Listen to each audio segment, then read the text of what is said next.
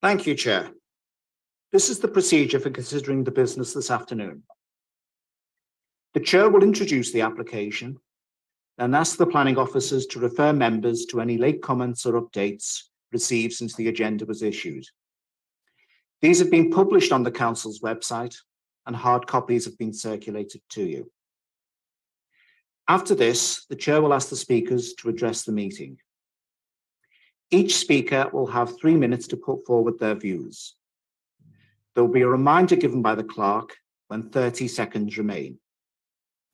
At the end of the 3 minutes, members of the committee will have the opportunity to ask the speaker questions, if necessary, in order to clarify any points that they have made. Once a speaker has addressed the committee and answered any questions, they will not be allowed to participate further in the meeting from that point. The Chair will open up the meeting for questions to officers, a debate by the committee, and finally determination on the application by a vote. The votes will be taken by roll call. Finally, members, this meeting is being live streamed and a recording of it will be placed on the Council's website. Please note that others may choose to copy this recording. Thank you, Chair. Thank you. We'll move to the main item today, which is the application for Kalo NED/21/00987/OL. I will ask the officers to do their presentation, and in line with our normal practice, I'm going to ask that the planning officers will tell us this and that we will have questions when the presentation is at the end of this section. Is that correct? Correct, Chair. Thank you.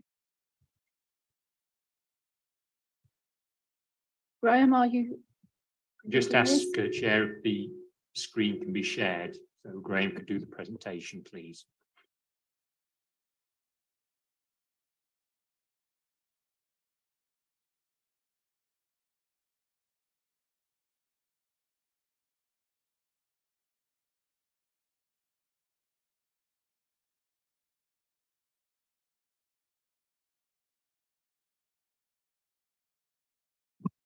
Thanks, Chair. Thanks, Adrian.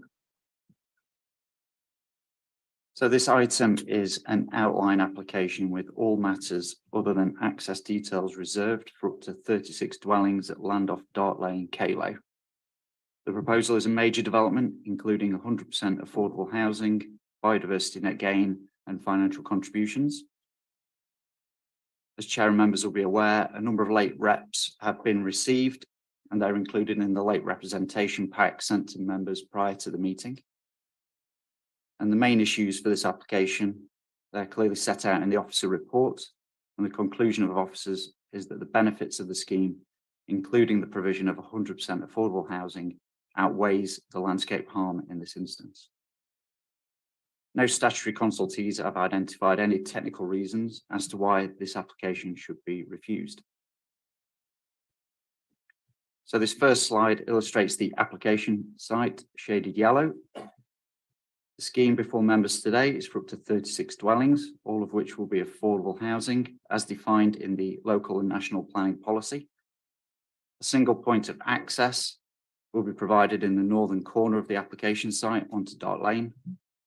And you can see the A632 to the north of the application site, with the application site abutting Dart Lane.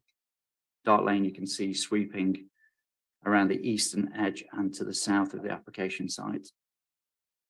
Properties on Old School Lane are to the north and northwest of the application site.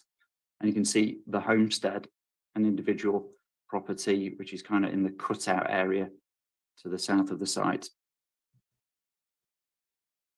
So this is the red line location plan submitted with the application.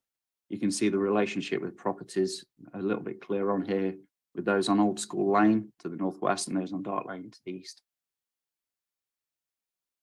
So this is the latest indicative site plan, which confirms the extent of the developable area put forward by the applicant. The proposal before members seeks to limit the developable area in line with the current built form of Kalo, which would be in line with properties on Old School Lane and the homestead there to the south. A large area of open space, biodiversity enhancement and surface water attenuation is indicated on this plan. Excuse me. But those details will be considered at the reserve matter stage.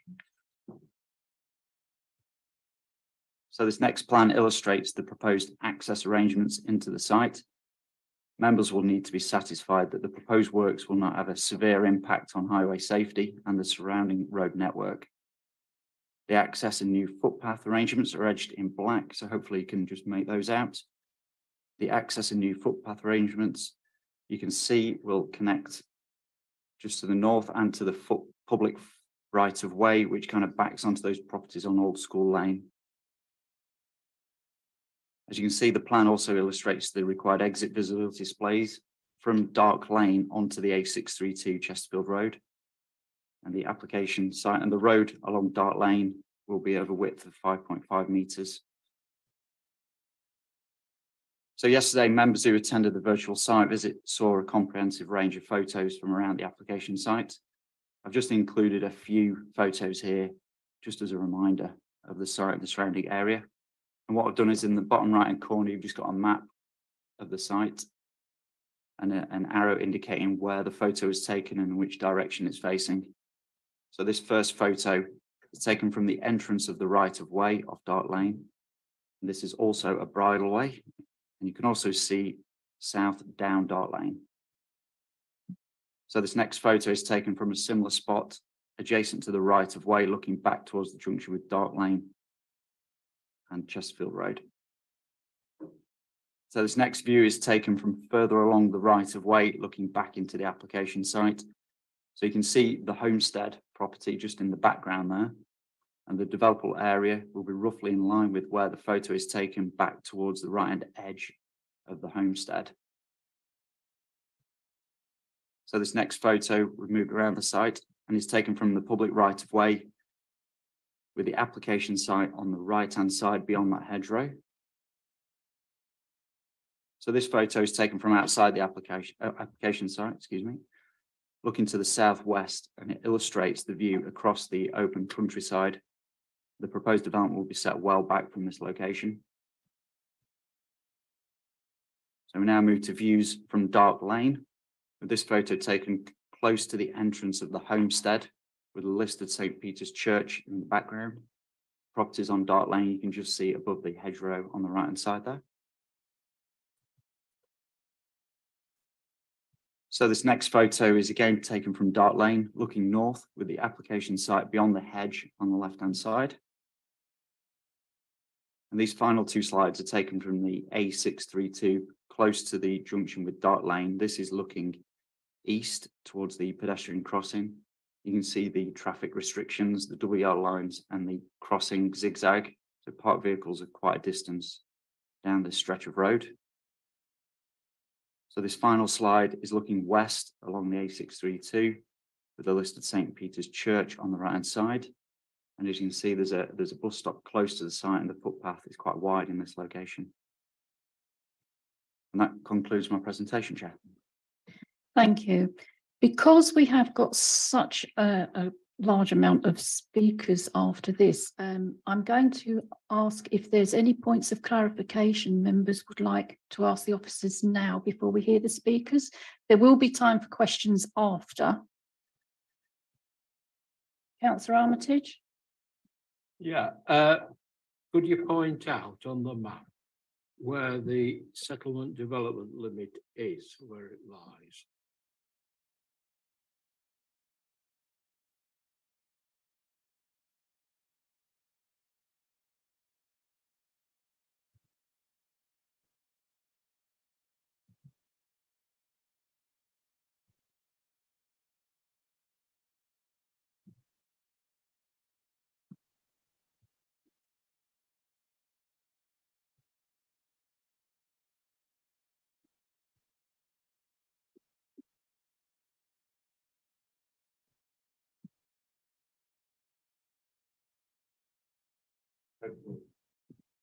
So, Councillor Armitage, hopefully you can you see the arrow on the screen? Just.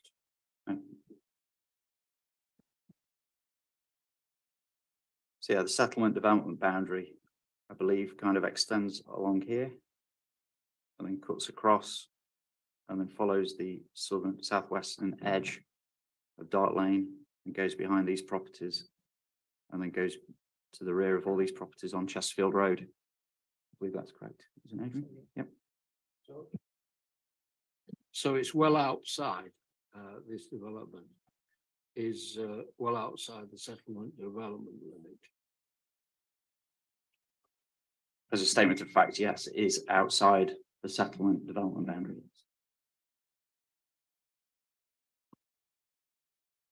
Are the trees going to be taken out?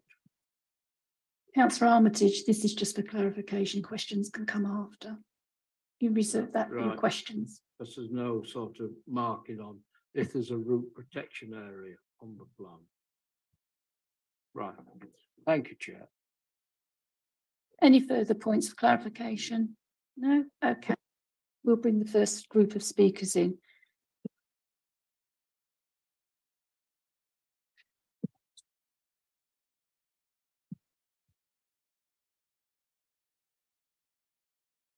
Just got a little yellow note here. As we have a large number of speakers on this application, they will require us to operate in a slightly different way. Those wishing to object are all currently in the executive meeting room, where they are able to view the meeting over YouTube. They will then be brought into the chamber in groups of about 5 in order to speak and to answer any questions. When everyone in the group has spoken and answered any questions, they will then be taken back to the room and the next group will be brought in. After all those who wish to object have spoken, we will then hear from the agent who will remain in the chamber throughout. Most of those speakers will do so in person, but a few will do so by Zoom. The list of speakers and the running order has been circulated to you all. Has everyone got a list? Thank you.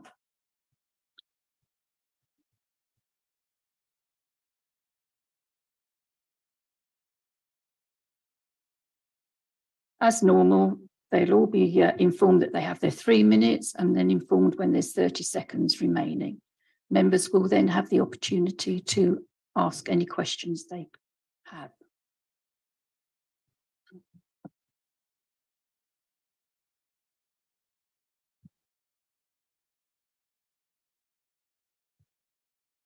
Good afternoon.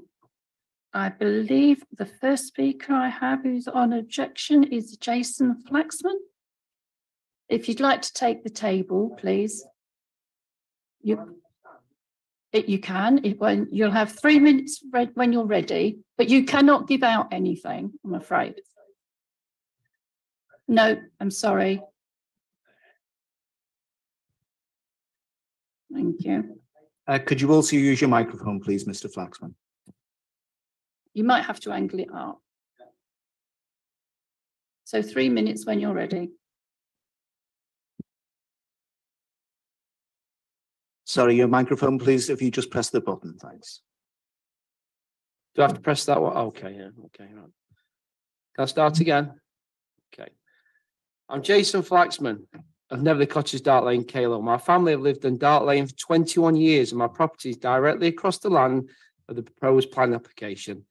I'm a resident, feels very stressed and upset at this plan application and it's caused me numerous sleepless nights. You'll see this afternoon I'm not isolated in my worries and anxieties, and following me will be a lot of residents that feel exactly the same. After years of plan applications on Dart Lane, there's been a gas extraction in 2014 and numerous housing development plan applications, which has made us a strong, resilient group. We're fed up with developers looking to make money on our beautiful land. I start my arguments against the proposed development by speaking about the proposed plan application being outside the envelope of the local plan. You can see on my diagram, which I can't hand out, but you can see on the diagram if you look on the website, it's outside the local plan. It's my understanding that this local plan has been approved by the government and came into effect on November 2021 and does not change until 2034. Being outside the local plan was one of the many reasons the previous application was rejected in 2015. It's also my understanding that there has to be a damn good reason for plan applications to be approved when they're outside their local plan. There is no good reasons. You will see that this afternoon. 100% affordable housing is not a good reason for this to be passed. Mark Fletcher, MP for North East Derbyshire, also supports our opposition and quotes, "I share your concerns for the impact this will have on Top Road and therefore written to North East Derbyshire District Council to outline my concerns for the impact this development will have on the local road infrastructure network." He goes on to say, "It must be done in consultation with local residents and that it does not have a negative effect on our beautiful countryside, public services and local community."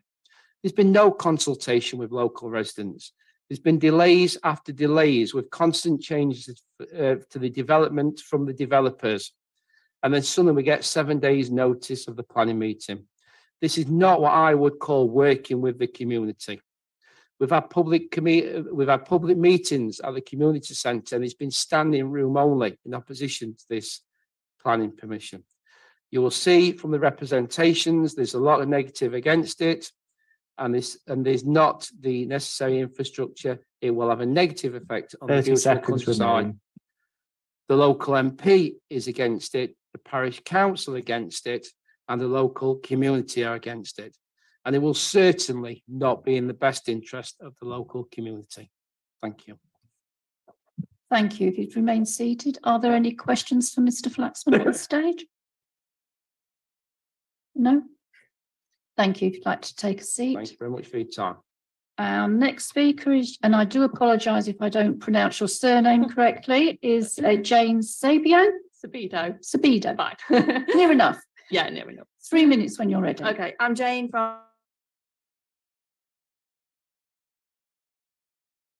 Top Road and the proposed access to and from the development, specifically the poor visibility of the junction of Dart Lane onto Top Road and the increased number of vehicles entering and leaving Dart Lane onto Top Road. Chesterfield Road, which leads into Top Road in Calo, the A632, is a very busy main road from Chesterfield. It is also the main route to the hospital from Chesterfield and the M1 constantly carries emergency vehicles to the hospital. Top Road has parked cars parked all the way down it, has terrace housing butting up to it and a narrow footpath for pedestrians. Those earlier photos aren't representative of what Top Road is today. This proposed development will clearly add traffic to Top Road, and this is in addition to the 3 already planned and approved developments, but not yet built, which was 3 vehicles onto Top Road, as well as the recent Traverse Gate development already built. This now equates to around 400 extra cars carrying vehicles onto a small stretch of main road. This proposed development application has failed to take into account the severity of the severely restricted visibility from the line of parked cars outside the properties on Top Road when trying to pull out of Dart Lane. Within a metre of this junction, there is also a pedestrian crossing, as you saw in the photos, 2 bus stops, one with no pulling, and a further junction almost opposite, again impeding visibility and creating further safety concerns on a very busy main road if traffic were added. As Highways commented in their original letter on the 15th of September 2021, the proposed development traffic on Dart Lane would struggle to seek gaps to turn right to and from Dart Lane and may result in a potential safety issue. And if they're referring to development traffic, then surely traffic from additional residents will also result in potential safety issues, and I cannot see how this can be changed. The additional vehicles from this proposed development will only serve to exacerbate this issue. The impact of traffic from all these developments combined is unacceptable, and the Parish Council agree with Highways' original comments that the proposed development of on Dart Lane may result in a potential safety issue. Already at peak capacity, adding more vehicles is completely unreasonable. I've not even mentioned the impact of delivery vehicles from the new households. And worse is to come when Crow Lane closes, further 30 seconds remaining. Onto Top Road. In summary, given the recent housing developments in Calo, the extra cars joining this saturated stretch of road is totally unacceptable, and proposing to add even more is completely bonkers. Add to this the critical ambulance traffic where every second counts, and there is the potential for a regular daily disaster. Everyone knows this road is already heavily congested. Have any of you tried to travel down it at peak times when an ambulance is trying to get through? That's time, Chair. Approving the development Thank you. is just crazy. Thank you. Any questions? If you'd like to remain seated, just in case there are. You tried to make a quick guessaway there. You can now. Our next speaker, Ian Alcock.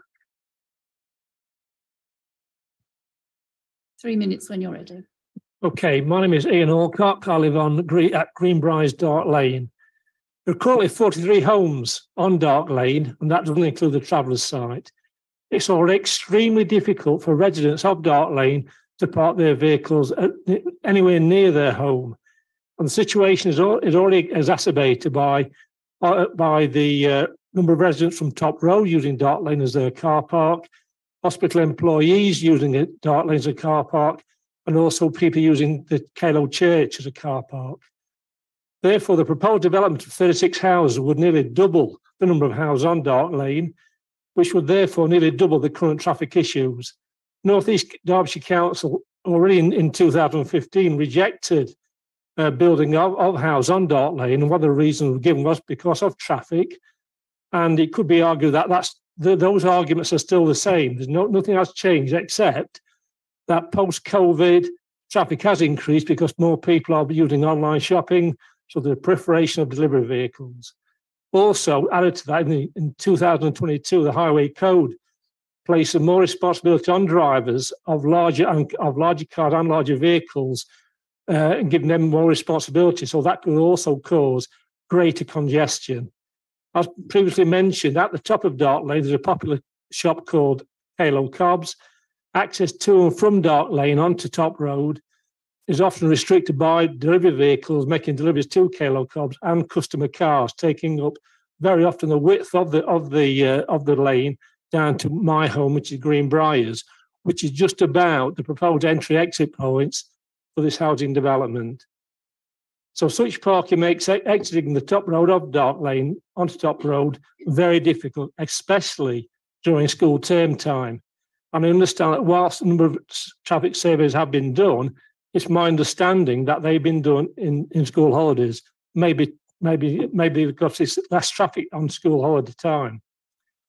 Dark Lane is also used as a rat run, coming up from the area of Calo Green, which so vehicles will bypass Bowl Hill. That increases traffic congestion both at the bottom of Dark Lane and also the top of Dark Lane. It's further compounded on traffic, certainly on Wednesdays when the refuse collection vehicle tries to access Dark Lane either up or down, and those problems cannot be understated. Speeding is also a problem on Dark Lane, especially from the area from the Homestead to the top of Dark Lane and Calo Cobs. At least one car has been completely written off, and other cars have in fact been damaged because people are using it as a bit of a racetrack. I would therefore urge this committee yet again to reject this planning application. Thank you. Thank you. Are there any questions? No, if you'd like to take a seat. Our next speaker is Claire Flaxman. Again, Afternoon. 3 minutes when you're ready. Yeah. Afternoon, thank you, everybody. My name is Claire Flaxman. My family have lived on Dark Lane directly opposite this land for 21 years. I'm angry, upset, and have had sleepless nights caused by the inaccuracies of what effect this development would have on Dark Lane. I'm not an expert on planning, just an anxious mum who's wanting to stop this and protect Dark Lane so future residents can enjoy and love it as much as we do. My reasons for refusal are: 1, increase of traffic. The access and entrance is situated on the most dangerous junction on Dark Lane. I live there, so I know. The plans totally dismiss and underestimate reality. 2, relationships amongst residents. The development would create a poor relationship with existing residents, parking and traffic issues being the main reasons. 3, it's not called Dark Lane for nothing. It's dark. Dark Lane is dark, we like it dark. We have old-fashioned, dimly lit street lighting, creating a peaceful scene. A highly lit housing estate will create bright lights shining directly into our properties and windows.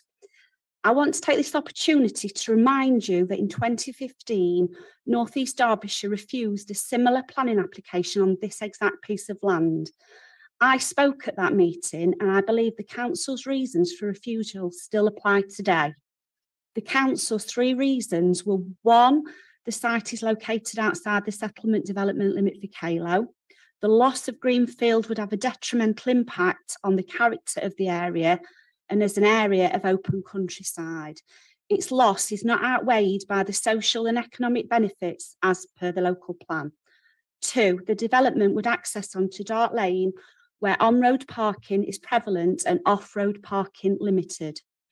Access to the main highway network is already restricted, and the additional traffic generated would have a detrimental impact on the existing highway network, as Dart Lane is too narrow to accommodate additional traffic. Access from the site to Dart Lane, both north and south to Top Road and Calo Lane, would have an adverse impact on highway safety. The cumulative impact from the development is severe, contrary to the national planning policy and local plan. 3rd reason, the application is considered unacceptable as Dart Lane is poorly lit and intrinsically dark. The development would introduce street and other lighting that would adversely affect the local landscape, contrary to national policy framework. For a planning application to succeed, it should be demonstrated that the proposed development should improve an area and the lives of those nearby. This does neither. More accurately, it does the exact opposite. The negative points totally outweigh any reason for yet another housing estate in Calo. Please refuse these plans and put the views of the community at the heart of your decision. Thank you. Thank you. Are there any questions? We're doing well today. Thank you. Thank you. Our next speaker is Stuart Ellis. 3 minutes when you're ready. Thank you, Chair. Stuart Ellis from Chesterfield Royal Hospital. This development would absolutely further add to the significant and growing burden on the hospital of development in North East Derbyshire and more widely in Derbyshire. This case is somewhat of a watershed moment for us as your provider of hospital healthcare to find a sustainable way forward as a partner in Derbyshire. We've worked tirelessly in an effort to support joined up public working for the last 3 years and consistently meet a glass ceiling of willingness to apply national provisions of Section 106 at a planning stage and inconsistent information requests across all authorities. The requirement for Section 106 was documented to us by planning officers in September as meeting the 3 tests for this development and accepted by the Director of Stancliffe. Subsequently, once the number of houses was slightly reduced on the application and the overall funding envelope of contributions reduced, it's now deemed to not meet the tests or to be required, ignoring the clear health impact instead of a reduced contribution for all if this was what was needed. We've provided probably the most robust evidence time after time in multiple formats as to the impact and can evidence both capital and non-capital impacts every development has on the hospital. In responding to increased growth rate and demand in the area in recent years, the new emergency care centre has had to be expanded from its original intention 7 years ago at a cost of almost 6 million this year, over and above the national contributions. Our MRI scanner at 1.7 had to be replaced early, taking account of demand and the speed of equipment, amongst other things. And these are just examples where development is putting pressure onto patient care. Consequence of this are delays in replacing other equipment, whether it be a gamma camera or ventilator monitoring systems that have to be delayed 1, 2, or even 3 years, just as working examples of unsupported development impacts. The local plan, which refers to primary care only, is frequently and misleadingly presented as a reason to exclude one of the most costly and critical parts of infrastructure, along with schools and social care, from 106 support. This is misleading. The local planning process failed to understand that Derbyshire CCG only act on behalf of GPs, dentists and pharmacies, and completely failed to consult with us as a major stakeholder in setting the plan. This doesn't change the legislation provision of 106. We completely understand the challenge planning officers face between delivering housing targets and meeting council pressures, but they're also the gatekeepers for the whole system on 106, not just the councils, and this seems to be getting lost to the detriment of the hospital and therefore patients and their members.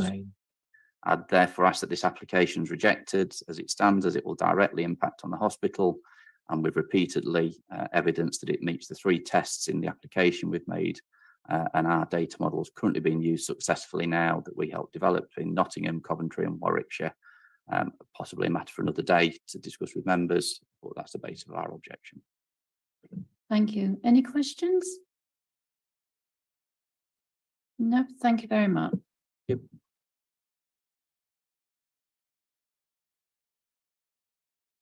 You'll now file back to the other room where you can watch proceedings, and the next group will be coming in. Sorry, thank you. Thank you.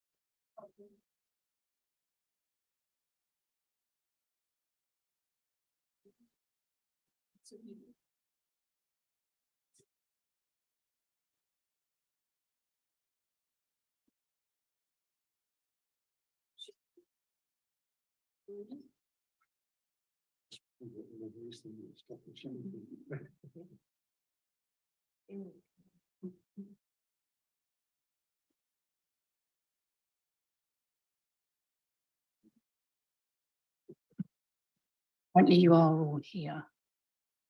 The first speaker is Mr. Wells, Chris Wells. Mr. Wells, I believe you're also going to be speaking on with regards for your wife. So I'm going to allow you to speak first, answer any questions, and then speak again for your wife. Okay, thank you.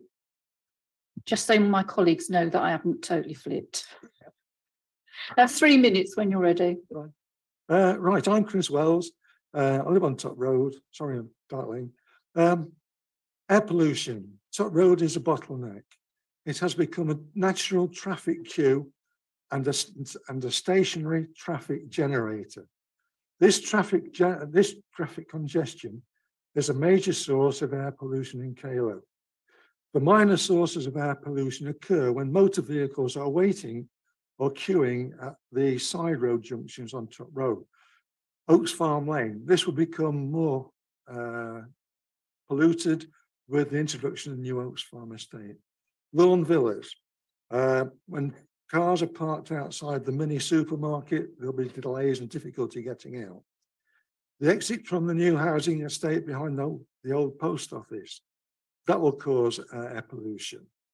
And the exit from the old school estate onto Top Road causes minor air pollution. The major, could you turn that fan off, please? It's affecting my hearing. It's outside. Is it? Sorry.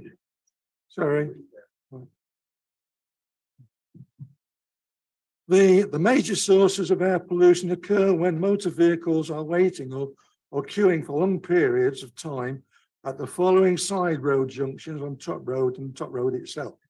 The mini roundabout linking Blacksmith Lane, irregularly parked motor vehicles on Top Road restrict the flow of traffic on Top Road.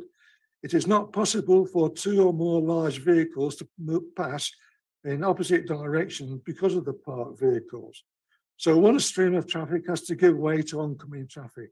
So it becomes a race to reach gaps between the rate of traffic flow through Calo, increasing air pollution. The entrance and exit of both the Co-op and hospital car park, there will be an accident in this area soon.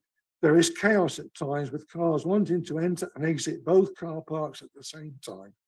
And queues are building in both roads directions on Top Road. There's also problems on Dart Lane, Church Lane, and the pedestrian crossing. These sources of motor vehicle air pollution are cumulative to such an extent that an air quality survey was carried out at the junction of Dart Lane and Top Road by Imperial College London on behalf of the World Health Authority. The results of this survey placed this junction in the 51st 30 seconds remaining. 51st national percentile amber region, which can lead to the following medical conditions: wheezing, bronchitis, dementia, and Calo. And they have to improve air quality. This pollution has probably contributed to my wife's lung cancer. Thank you.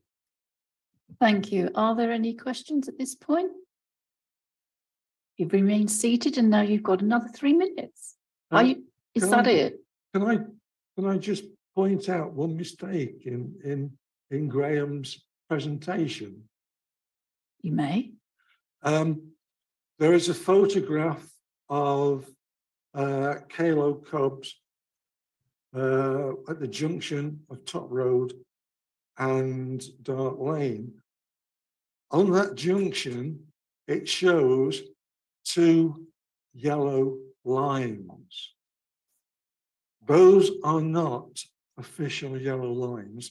There is no blue notice that says that there is a parking restriction. So technically, those yellow lines are just a cosmetic to try and stop people from parking on the corner. Okay, thank you. Okay. Thank you very much. Are you wanting to speak now on behalf of your wife, or did your presentation cover it all? No, I've got another one for my wife. Just give me a chance to get it out. Oh, Just take your I time. can't do it. Do you have to do this all the time? Yes. Oh, two of them will have been. That's the Welsh in me. Okay, drainage and rainwater runoff.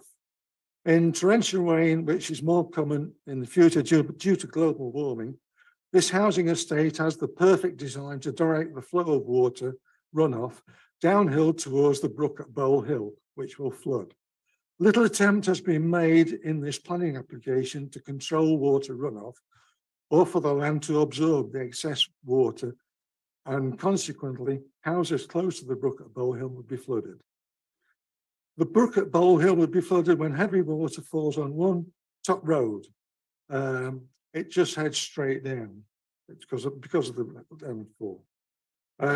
Whenever heavy rain falls on the fields opposite our home, where it is planned to build 36 dwellings, it naturally flows towards the corner near 13 Netherley cottages. It pools there. It also floods the road. This proposed estate is designed in such a way as to direct the flow of water to run off this field down the side of the road towards the road, Dart Lane, between the corner of 13 Netherley cottages and the corner by the homestead. The effect of this rainwater runoff will be worse. There will be greater flow of water, which will flood the road and flow through the homestead land. The rainwater runoff will then flow down to Bow Hill. It needs to be pointed out that there is a large water main flowing diagonally across the field adjacent to Dart Lane, and that this water main would need to be repositioned. The field opposite my home on Dart Lane is also contaminated with organophosphates. In the 1970s, the farmer Sid Smith organised compulsory twice-yearly sheep dipping for his sheep in this field, and the sheep dip trough was made available for other local farmers to dip their sheep. Any disturbance of this land through building will contaminate more land. This planning application will not provide with the proposed drainage mandatory for new development 2024. It must have sustainable drainage. 30 seconds remain. It must have sustainable drainage as grassed areas, permeable surfaces and wetlands to curb the flooding and pollution. Incorporate sustainable drainage systems to reduce risk of surface water flooding and relieve pressure on traditional sewerage systems, which can get overwhelmed by heavy rain. In other words, it's going to flood. Thank you. Are there any questions? Thank you. No, if you'd like to take a seat, thank you very much. Thank you. I believe we have a Mr. Carl Winter who's joining us by Zoom. There he goes. Hello. Yeah, he's back. Hello. Thank you. 3 minutes when you're ready, Mr. Winter. Thank you. My main concern is regarding the degradation to our amenity of the emergency services. As you know, we're a small community living on a single track lane with passing places. The residents of this lane have a very varied age range and regularly requires visits from the NHS in particular. This normally arrives in the form of an ambulance, which is very often dispatched from the hospital. Bearing in mind the response times for a category 1 or 2 call are 7 and 18 minutes respectively. As the centre of the lane is less than a mile from the hospital, the journey at present is approximately 5 minutes, meaning even a category 1 response is likely to be served within an NHS guideline. This greatly helps in creating a more satisfactory outcome to any emergency, as the patient will arrive in hospital inside the golden hour. We as a community only have 2 access points to our residences and are very concerned about the degradation of this amenity. With the extra volume of vehicles used in the already restricted entrance to Dart Lane off Top Road, the likelihood of an ambulance having a clear passage to any of our community will greatly be affected. Vehicles can't simply move out of the way, as is normally the case due to the nature of the junction and the fact that it is a single track lane, should the ambulance have to reroute due to this congestion. Then any diversion would add an absolute minimum of 2 miles and 5 minutes to the response. This delay would also be on both ambulance journeys and will greatly affect any of our residents' chances of being treated within the golden hour and ultimately their chances of recovery from a serious accident or illness. All of these facts are based on once the premises are in place, if it is accepted. But during the build phase, the damage to this amenity will be significantly greater due to the extra volume of vehicles, both parking in the area and delivering goods/services needed to supply the contractors. We would greatly appreciate your consideration of these facts and the degradation it causes to the emergency service amenity provided to our small community. Thank you. Thank you. Are there any questions? Thank you very much, Mr. Winter. Thank you. And we have another speaker, Liz Vardy.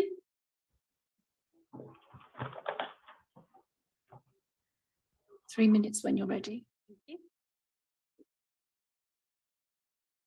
Okay, I have lived on Dart Lane for 30 years opposite the proposed site. Dart Lane is a quiet, peaceful, semi-rural, mostly single-track lane, quite unique in its style and character. To introduce a housing estate into this environment would fundamentally and adversely change the character of it.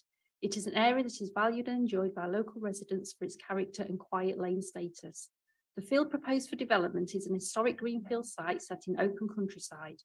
The fields and majestic trees add to the local environment. This part of Calo is treasured by local residents who enjoy the rural setting, which is within walking distance of everyone in Calo. It offers local people local access to quiet countryside. These open fields and views support good mental health and well-being, which has been even more important during the pandemic and continued recovery from it. We have seen a significant increase in people walking down Dart Lane and around the fields during and since the lockdowns. Some have even commented to those of us that live on the lane that they never realised such a beautiful part of Calo existed. Being a quiet lane allows local folk to safely enjoy their hobbies such as cycling, walking, horse riding and dog walking, all so important for everyone's well-being, mental health and fitness. These non-powered road users, including pedestrians, now have priority status over vehicles who by law have to give them 1.5 metre passing clearance.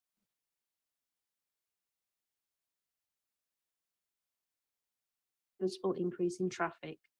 There are getting fewer and fewer safe places for horse riders in Calo, and this is one area that remains a place they can enjoy and use safely.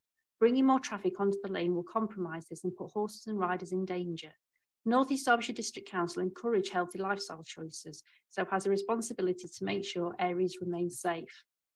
This rural part of Calo must be retained to preserve the character of this village, which is managing to keep its village identity and individuality in an ever-increasingly urbanised area. It should and must be protected for future generations. Just because a greenfield exists does not mean the only value it has or use for it is to build on it. It is an asset to the village and environment just by being there, particularly in the current global and climate crisis. So in summary, there would be an unacceptable loss of quiet lane status, unacceptable adverse impact on the amenities of the properties immediately bordering the site and the surrounding areas by reason of overlooking, loss of privacy, light pollution, noise pollution, and visually overbearing impact. The proposal by reason 30 seconds remain.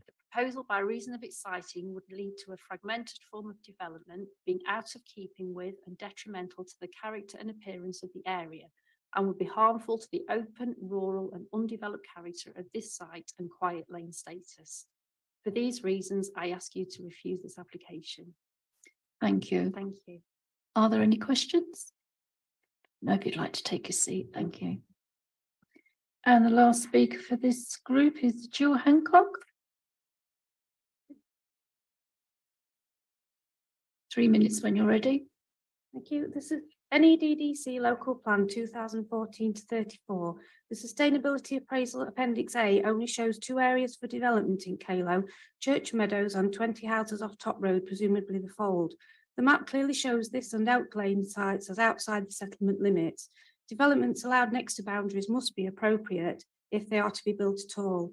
My MP Mark Fletcher and Councillor Jack Woolley are unavailable, but I've granted me permission to mention their letters. Mark campaigns for affordable housing, but states clearly it must be done in consultation with local residents and not have a severe impact on their lives, community or landscape, which this would undoubtedly would. Councillor Woolley comments that none of these new developments to Calo get it right when it comes to highways, and they both share our concerns today, which are the same reasons for its refusal in 2015.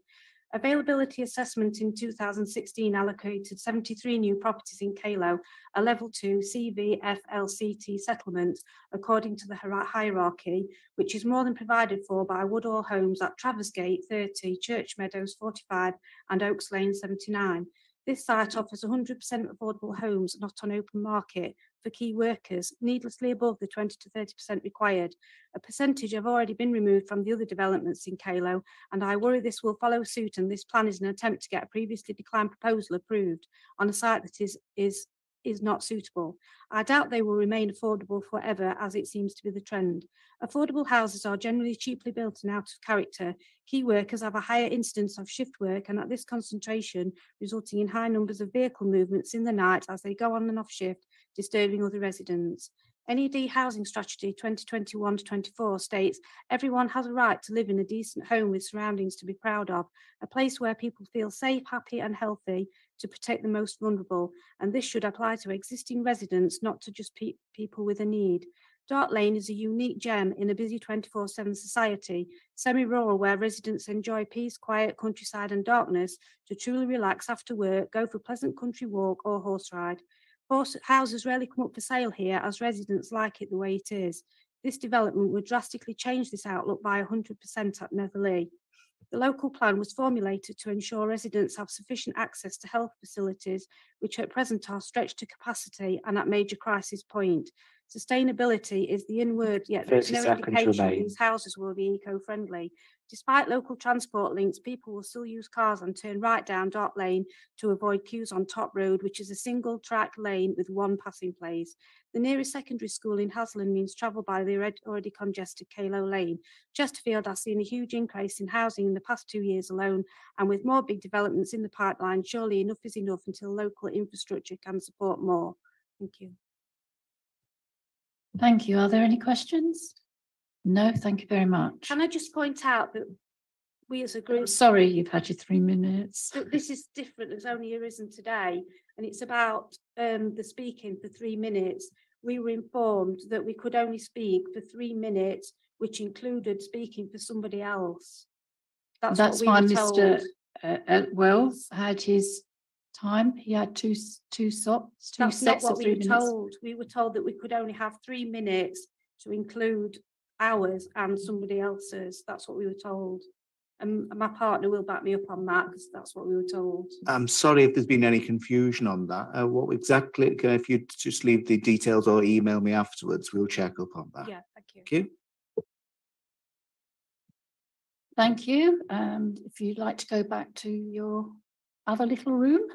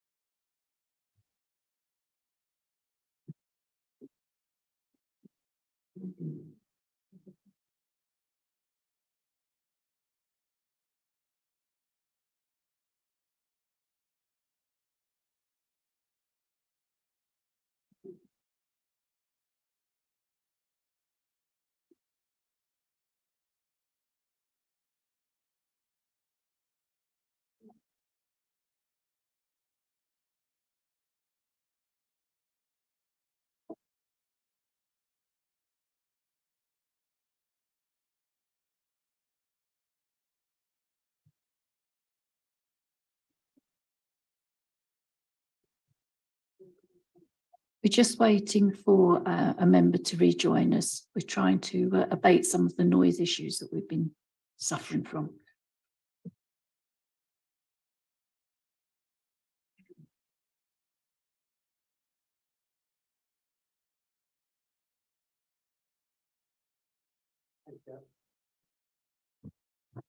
Okay, our first speaker from this group is Annie Wood. You'd like to take the seat? You have 3 minutes when you're ready. We're living in a time now where you cannot escape conversations about our planet and its future.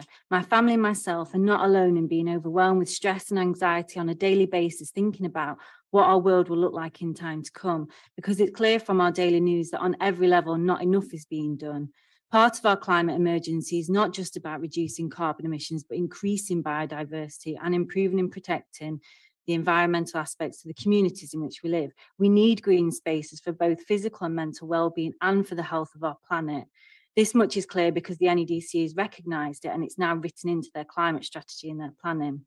As part of the NEDC's climate strategy, the Council's 2019 to 23 vision is a district that is attractive, where people are proud to live and work, where they will prosper and be safe, happy and healthy. Yet the approval of this planning application will mean that this won't be the case, as it will mean yet another loss of a greenfield site in our village. Moreover, this application is in direct conflict with NEDC's directive of effective planning and management of our green infrastructure to provide access to quality green spaces within our communities. Part of one of the wonderful things about Calo being what should be and should remain a semi-rural village are what remaining green spaces we have, as they are an amenity for all the residents. Many councils are now adopting green and open spaces strategies, which underscores how important it is to make a stand when it comes to preventing building on greenfield spaces wherever possible. The preservation of the land on Dart Lane will contribute to biodiversity. In fact, there can be no higher net gain for biodiversity than this. Protection enables a sustainable landscape and also makes a contribution to reducing the impact of climate change and help us work towards our climate change targets. Finally, it's part of the NEDC's commitment to enable people to better manage their quality of life, health and well-being, and empower communities to drive sustainable change. Ultimately, our community does not agree with the proposed planning application, and so in line with NEDC's directives, we must be listened to. This greenfield site deserves our protection, and we need to consider our people and the planet and the future. Thank you. Thank you. Are there any questions? No, thank you. You'd like to take your seat. Our next speaker, Owen Downey.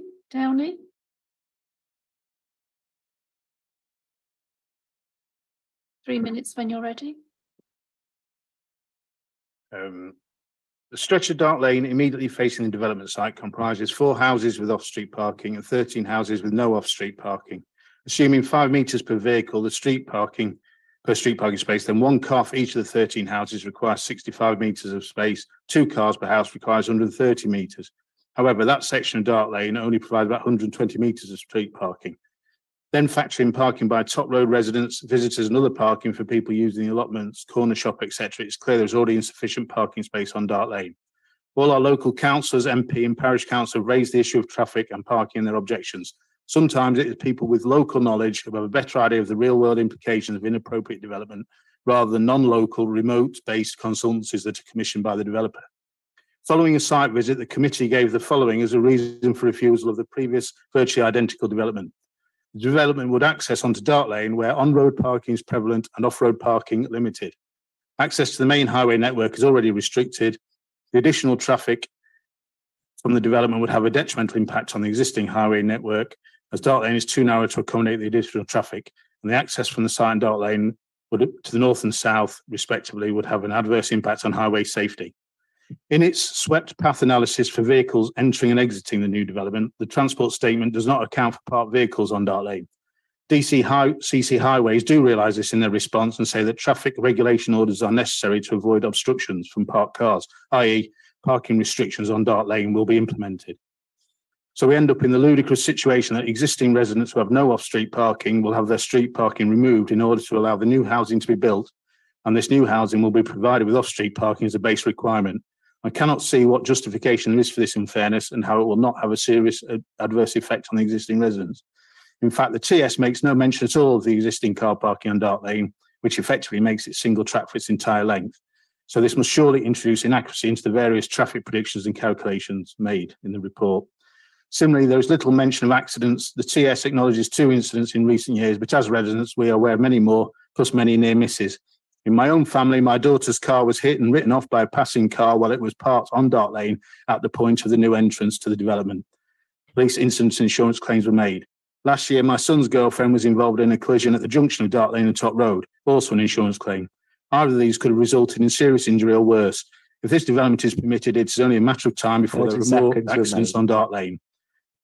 The committee had the foresight to recognise the importance of these issues in refusing the previous application. Nothing has changed with this latest proposal. The new junction is in the same place and there are now more houses proposed. Therefore, the same concerns previously cited by the committee remain valid for this application. It should be similarly refused. Essentially, this proposal is a square peg in a round hole. Thank you. Thank you. Are there any questions? Councillor Hall, if you'd like to remain seated. Sorry, I'd like to ask you a question, please. You touched upon the reasons for refusal in 2015, citing traffic, congestion, parking, etc. Would you say then over the last 7 years that traffic has stayed roughly the same, including parking, decreased or increased? And if it's increased, would you say substantially or not? Yeah, well, it's hard to tell because there was a dip during the COVID period. But certainly in the last year, as traffic flows are coming back up, I think there's also increased use of the allotments, which again, that sort of increased during the lockdown period. So there's a lot more parking for people using the allotments at the back. So, I mean, and yeah, I'm noticing it's increasing. It is that there's been a noticeable increase in the last year. Thank you. Another point on that, I would say, in the transport statement, it does assume that vehicles would go 24 miles an hour along that stretch, which we know they don't. We see them go past, and clearly the one that wrote off my daughter's car is going a lot faster. So they do travel on that stretch at high speed. Okay, thank you. Thank you. Our next speaker is Karen Haywood.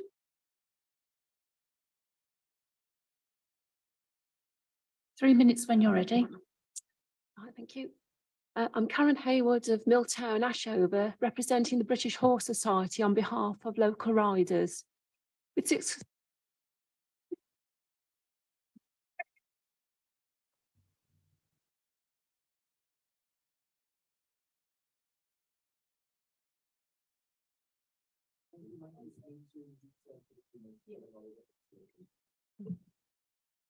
Hello, I think it's working again now. If you'd like to start again. Right from the beginning, okay. Right. I'm Karen Haywood of Milltown, Ashover, representing the British Horse Society on behalf of local riders. With 696 horses registered at postcodes at Sheffield 44, the annual revenue is worth over 3.8 million to the local economy. There are over 22 equestrian properties within a 1 mile radius of Dart Lane, Calo, including Brimington Equestrian Centre, several commercial livery yards, plus many private horse owners. The off-road provision for equestrians is extremely fragmented, with only 11% in Derbyshire. Nationally, the figure is 22%. The main off-road route in the area is the Trans-Pennine Trail Greenway and National Cycle Network, but access to it is often along busy roads.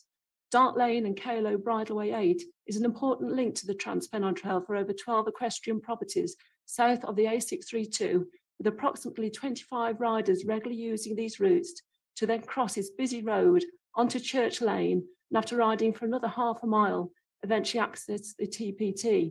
However, this access is compromised at the present time by 1, no road signage on A632 showing horse crossing point, 2, poor sight lines at the Dart Lane junction, 3, congested and queuing traffic both on A632 and narrow junction of Dart Lane, 4, riders cannot operate the Pelican crossing and often wait for pedestrians or cyclists to activate the lights, 5, there are often parked vehicles, customers at the local shop, blocking the entrance to the poorly signed bridleway. All of these problems are only set to be exacerbated if the proposed development is passed. The new access point is only 20 metres away from the bridleway access, where sight lines for both emerging vehicles and equestrians are limited, and these hazards are set to increase during the construction phase, with HGVs and other large vehicles accessing the site regularly. In mitigation, 1, increase signage on the A632 horse crossing. On the bridleway, do not obstruct the bridleway. 2, make Dart Lane a quiet lane with a 20-mile-per-hour speed limit and signs showing pedestrians, cyclists, and riders having priority over motorised traffic in accordance with the new highway code legislation. Sign the passing places to prevent parking. 3, upgrade the Pelican crossing to a Pegasus with new lights operable from the Dart Lane junction. 4, look to increase the greenway network by the upgrade of suitable footpaths 30 seconds remaining. to bridleway status or creation of new multi-user routes. This will help fulfil policies, National Policy Planning Framework, paragraph 100, North East Derbyshire Local Plan ID 8 and WC 5. The British Horse Society would be pleased to be involved in this process. Thank you. Thank you. Are there any questions? No, if you'd like to take a seat. Our next speaker is Glynis McLaughlin. 3 minutes when you're ready. My name is Glynis McLaughlin. Like many other residents on Dart Lane, I chose to reside here over 25 years ago due to the rural character, appearance and tranquility of Dart Lane. The site is adjacent to footpaths and bridleway. Increased daily use was evident during COVID and has continued. I fear this will decline due to the noise emitted by the development site. The planning application has been amended several times. Obviously, the developer and North East are desperate for this to be granted, even though an unprecedented number of residents have objected. Noise from the initial construction, heavy goods vehicle, plant machinery, in and out of the site, together with building work, will be a constant daily disturbance. From 36 dwellings, everyday living noises such as vehicle noise, possible 72 movements in and out of the housing estate, standing vehicles at the T-junction, garden machinery, fireworks, dogs barking, noisy children playing, all of which are alien to the peaceful Dart Lane area and will be stressful for existing residents. Noise can have a significant effect on health and quality of life, causing stress and anxiety, especially for shift workers. Noise can adversely affect wildlife and ecosystems. Noise from the site during the whole process will be heard further down Dart Lane, affecting even more residents. Reducing the number of dwellings to 36 by not using fields 2 and 3, but to increase the green space and provide a pond will encourage young people to congregate there, as there is no facilities within Calo for young people to meet up. This has the potential to cause antisocial behaviour, drinking, littering, football, loud music. The green space is isolated and the pond is a safety issue. There are several equestrian yards nearby who graze their horses in close proximity to the site. The site is adjacent to a main bridleway and presents a major hazard to riders and their horse. Being flight animals, sudden noises can spook them, causing them to bolt, which could result in serious injury to horse and or rider. I understand the need for housing, but Calo has been subjected to many new developments over the last few years, all on farmland, despite comments raised by the community. The site is obviously a bone of contention and cannot be 30 seconds remain. Cannot be suitable or sustainable for development. The residents of Calo will be losing their valued green space and soundscape, which currently benefits the whole community, instead subjected to unnecessary noise and upheaval from this development. I strongly urge the planning committee to listen to what the residents are saying and why they do not approve of this development, and to vote to reject this application for the harm it will cause. Thank you. Are there any questions?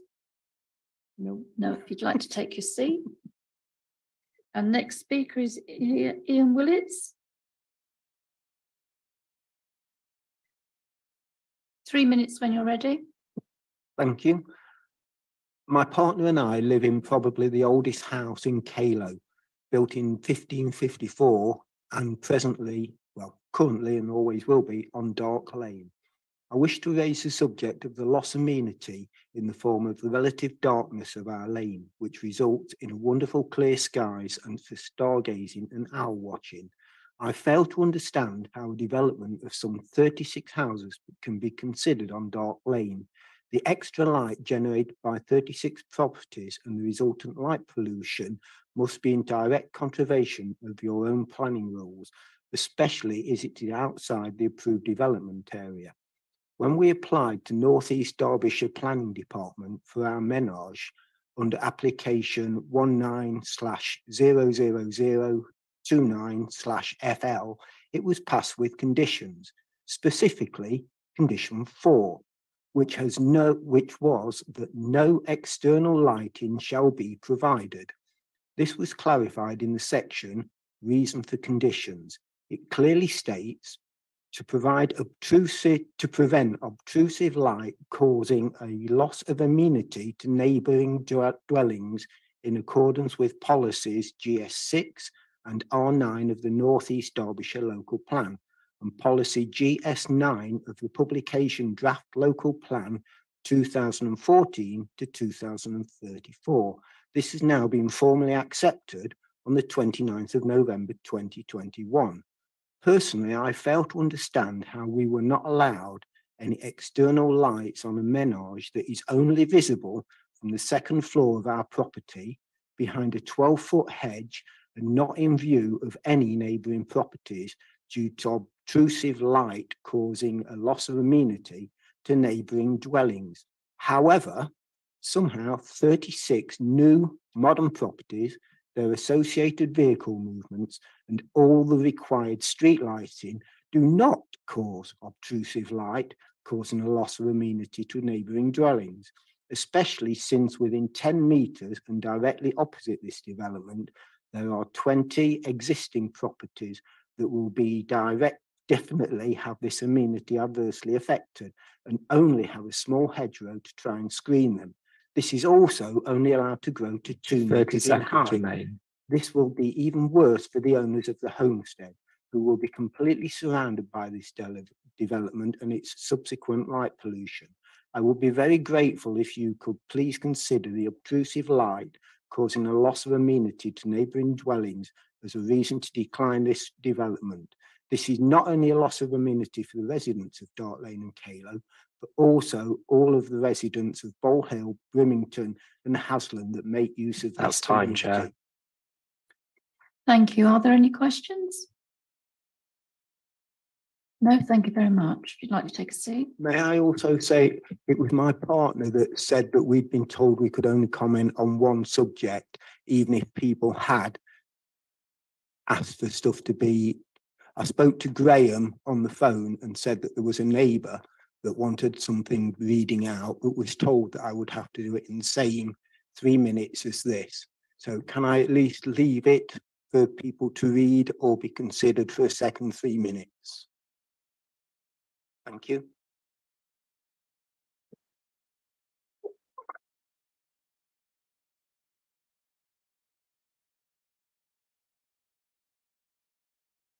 If you actually, as a slight consultation here, if you'd like to read the letter. But again, Chair, it will be subject to the same 3-minute rule. Yes, that's Thank fine. you.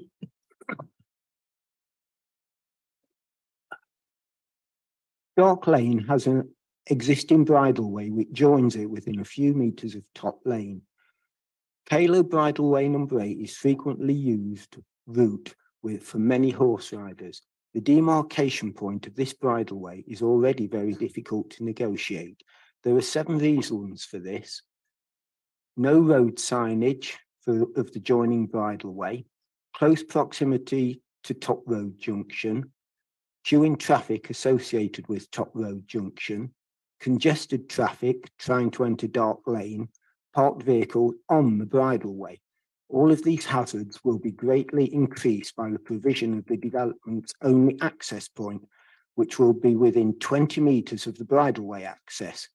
The issues associated with the proximity of this new development junction will also be massively enhanced by the fact that it will be a blind junction for riders leaving the bridleway. This is because a rider will need to keep their horse a metre or two back from the junction, meaning the rider will be approximately 4 metres back from the road. Due to the existing vegetation and hedge line, neither the horse rider leaving the bridleway nor the driver leading the development will be able to see the hazard. In my opinion, this will create an unacceptably dangerous junction involving 3 access points within 30 to 40 metres each other. In light of the unacceptably increased risk to life presented by any change to this complex junction, I believe the development should be declined. If not, it should have certain conditions imposed to enhance the safety of all road users, whether that be rider, horse, or vehicle driver. If this development is passed, maybe the council or development should mitigate the risk to life of the junction will impose by putting new signage up warning all users of the danger the junction presents, along with yellow lines and hatchings painted on the bridleway access point to prevent dangers associated with the junction being increased even further by illegal parking on the bridleway. Thank you very much. I appreciate that. Thank you. If you'd like to take a seat. Sorry, Chair, just before you go, could we have your neighbour's name, please? Yes, it's Ishvan. I can't pronounce his surname. I'll have to look it up. It's a Hungarian name. Can I give it you in a minute? Yes, you certainly can. Yeah, it's Kozlowski or something. I'll have to look it up. Sorry. Okay, thank you. If you'd like to go back to the waiting room.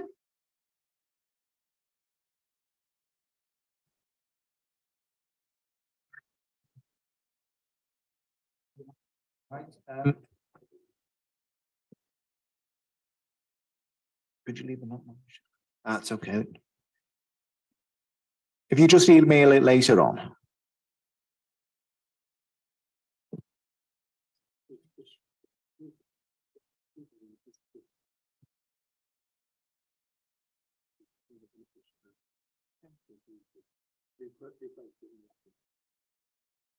Thank you very much.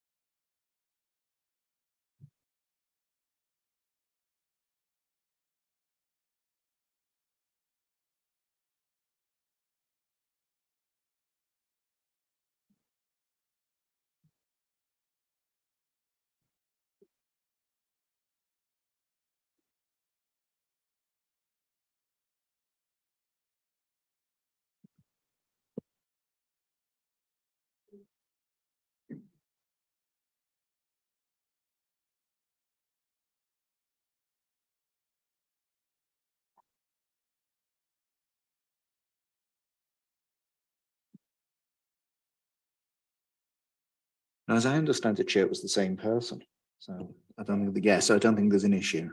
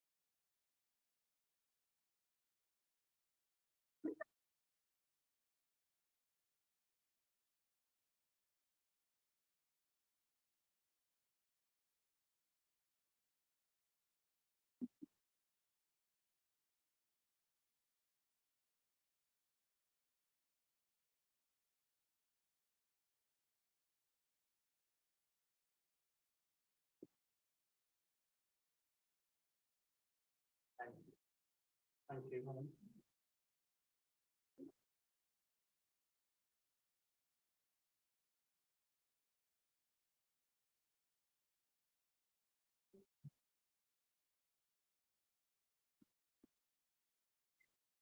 I believe our first speaker for this group is Rebecca Crowley.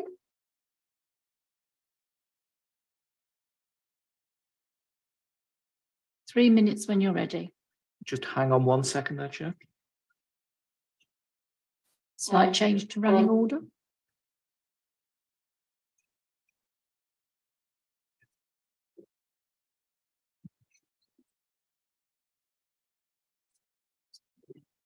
So that one's on.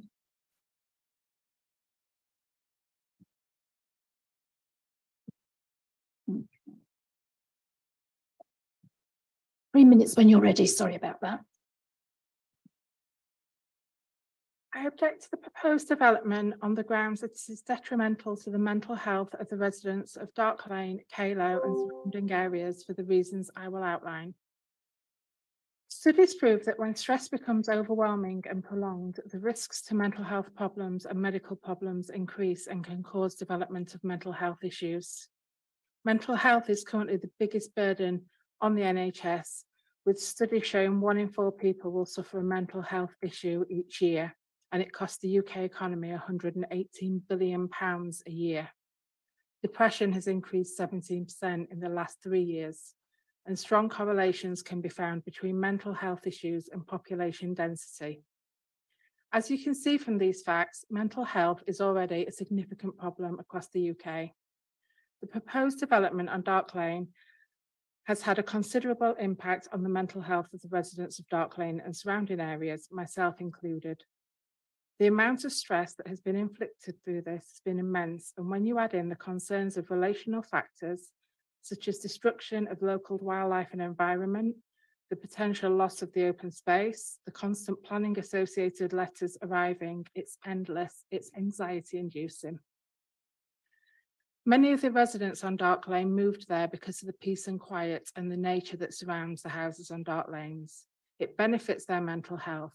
They wanted a quieter life. Some people like myself have lived in places with a higher population density and suffered stress as consequences of that. Immersing yourself in nature has proven advantages to mental well-being. The site of the proposed development is used daily for activity by dog walkers, runners, horse riders, ramblers.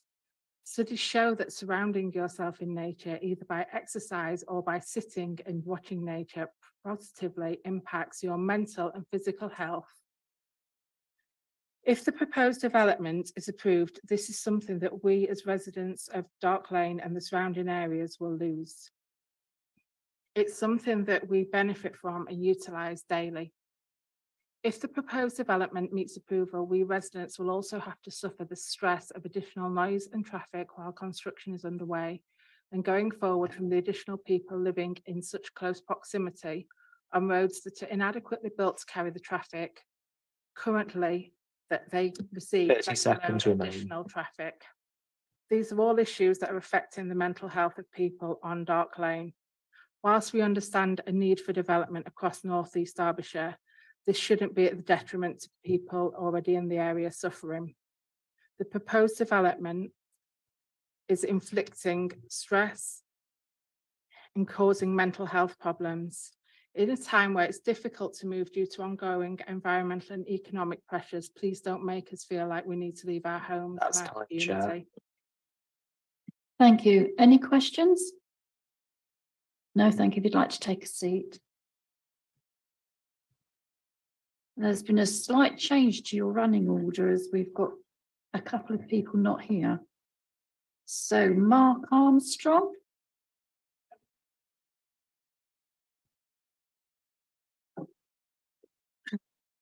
Three minutes when you're ready. I've lived on Dark Lane for over 23 years. A disabled wheelchair needs 100 centimetres to manoeuvre safely on a pavement. A wheelchair plus one pedestrian alongside needs 150 centimetres to manoeuvre. The current pavement on the top of Dark Lane is only 84 centimetres. Therefore, the width of the current pavement will have to be extended, thus causing the Dark Lane junction to be narrowed and even more dangerous than it already is. The planner states there are opportunities to enhance the sense of place along Dark Lane. Currently, it is half a street, and it is felt the proposals may act to enhance the sense of it being a street. How ridiculous! Dark Lane is a lane, not a street, and should remain as such. The proposed access point T junction will itself become a passing place with vehicles driving into it to avoid the traffic. It will be very dangerous. In the plans, the proposed houses across the top edge of the field will be built under the electricity cables pylons.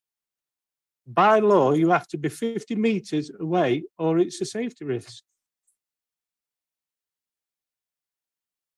I now quote the council's previous reasons for refusing planning on the same site. Nothing has changed since then, so therefore these points remain valid.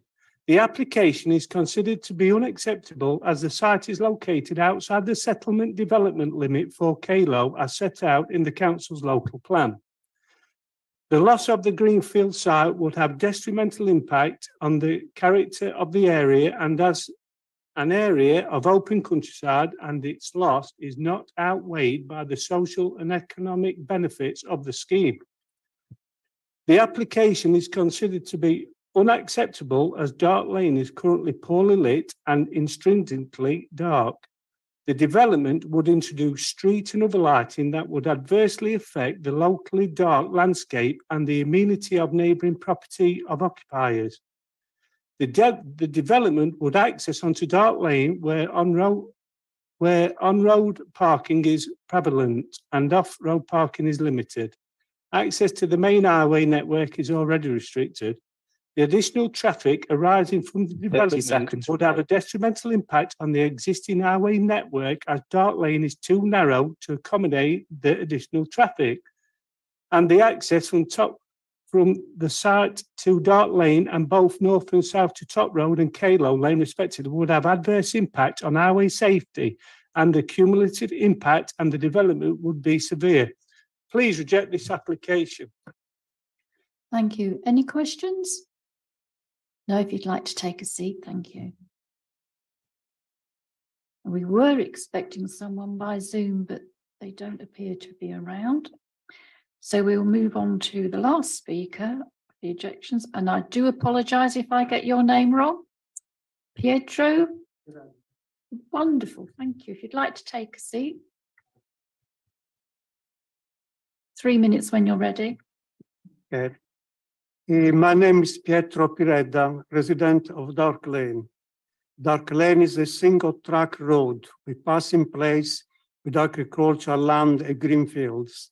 I've examined the plans and I know the site well. I strongly object to the proposed housing development of Dark Lane.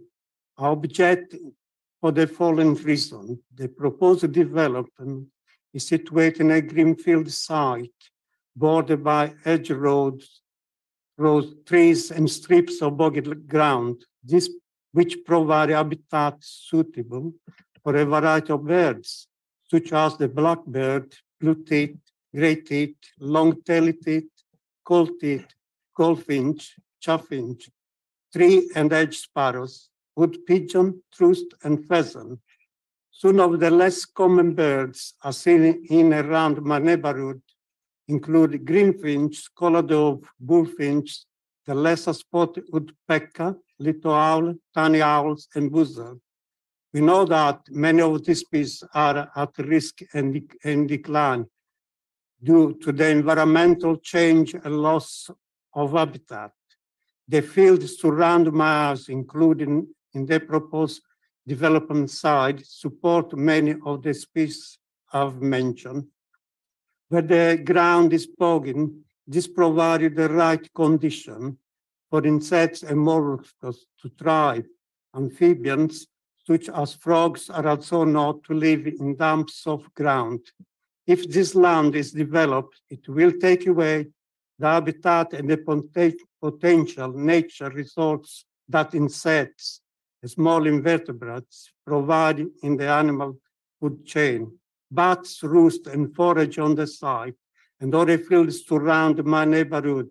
We know that all bats are legally protected in Britain, but what will be hard to mitigate is the reduction of the moths and other insects they feed up if the development of this greenfield site goes ahead.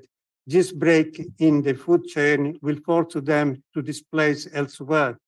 Field mice, voles, and shrews are also at risk from this development, and as they are hunted often by the tiny owl and little owl, as well as the other birds, these two will destroy the habitat. The green fields and edge roads are an important natural resort for bees, moths, and butterflies, and the food they gather, such as pollen and nectar. We needed to protect and preserve this unique characteristic of Dark Lane for the future of our children and grandchildren. Thank you for listening. Thank you. Are there any questions? No, if you'd like to take your seat, thank you very much. Thank you.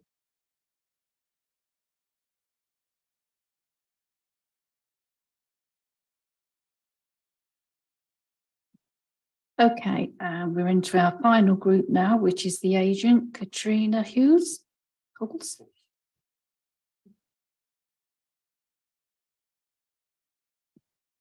3 minutes when you're ready. Can I just correct my surname? It's Hulse. Okay. Good afternoon, and thank you for giving me this opportunity to speak in support of the application. The applicant, Stancliffe Homes, has worked proactively with officers to achieve an acceptable scheme. The main change from the originally submitted scheme is reduction in the developable area of the site, reduction in the maximum number of dwellings to be accommodated on the site from 65 to 36 dwellings, change from a market housing scheme to a 100% affordable scheme. Although the site is located outside the settlement development limits of Calo, a level 2 settlement, planning permission is sought for a 100% affordable scheme, and policy LC3 allows for proposals of this type, provided they meet the policy criteria. The applicant has provided detailed evidence to support compliance with this policy. We are all aware of the significant and urgent need for good quality affordable homes across the country, and the housing assessment carried out to support this application found over 30 applications for every affordable home that became available in the local ward. There is undoubtedly a serious and substantial shortfall of affordable homes in the area. The Council's Housing Strategy Officer agrees with this, confirming a demonstrable need for affordable housing, and therefore provision of a 100% affordable scheme should be given significant weight in the determination of this application.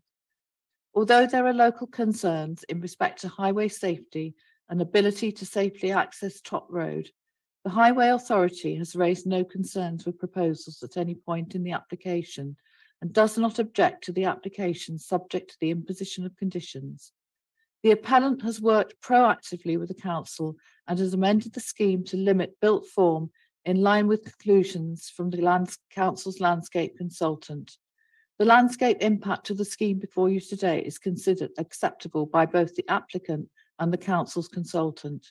The large area in the west of the site identified as green space will be dedicated to biodiversity improvement and will enable a significant uplift in biodiversity value, which is a substantial benefit of the scheme. Derbyshire Wildlife Trust support the gain to biodiversity the scheme offers. There are no technical objections to the application proposal, and detailed design will take place at the reserve matters stage. This is a matter which the Council has control over. 30 seconds remain. Thereby ensuring that high quality design is brought forward. Overall, the application proposal is a sustainable form of development that complies with local plan and NPPF policies and will deliver significant economic, social and environmental benefits. It will make an invaluable contribution to not only the overall housing requirement, but more significantly to much needed affordable housing. I trust that you recognise the benefits of the scheme and will be able to support this development. Thank you. Thank you. Are there any questions, Councillor Elliott? Thank you, Chair. How many people off the Dark Lane have you spoken to about this application? The applicant sent round letters at various stages of the proposal, setting out what we were planning to do. We haven't had any sort of public exhibition or. Yes, sorry, Chair, that's exactly what I meant. How many people have doorstepped the people of Dark Lane about this application, not just letters? We haven't knocked on doors. Thank you. Councillor Hall? Yeah, thank you. I was just going to ask, when you talk about affordable housing, is it all for sale, or will any be going to like a housing association or anything to rent, please? It will be managed by a registered provider, so it is affordable housing as set out in the National Planning Policy Framework, and we're wanting at least half of it to be for key worker homes that would benefit, local people like hospital workers. So when you say 100% affordable housing, 100% to rent, then is that correct? Or well, that's the exact mix of affordable homes is to be determined, but it has to be in compliance, and that will be done with your sort of housing officer as to the exact mix of different affordable home products available. But the applicant is committed to delivering affordable homes for key workers. Okay, thank you. Councillor Foster? Thank you, Chair. My question's around the priority given to NHS and key workers. I've read that in the documentation provided by our officers, but it's the first time I've read, unless I've missed it here, that 50% will be targeted towards NHS and key workers. It's the first time I've heard that 50%. So it will be a question I've got for officers afterwards to see if that's been provided. But my question is around what discount will they be given? I understand it's 30% that was put forward by the government a couple of years by our government. Is that the one you're referring to? Is that the discount that'll be given to NHS and key workers? And also, how will that be? How will it be done? How will you provide that?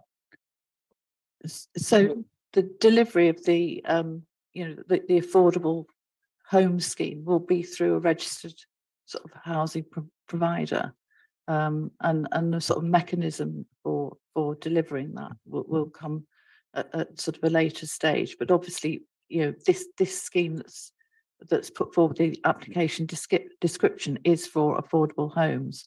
And it may be that when the applicant sits down with registered provider and the housing strategy officer, that a slightly different mix of affordable homes types are required at that stage. It will depend on sort of need, but my client is committed to sort of delivering a good proportion of these homes to key workers. I mean, if when they do sit down, that there isn't maybe demand for 50%, it depends, or it might be more. We don't know at this stage, but that's their commitment, because they recognise that with the hospital just down the road and sort of nurses and doctors and other health workers needing sort of accommodations local area, they're committed to sort of providing that.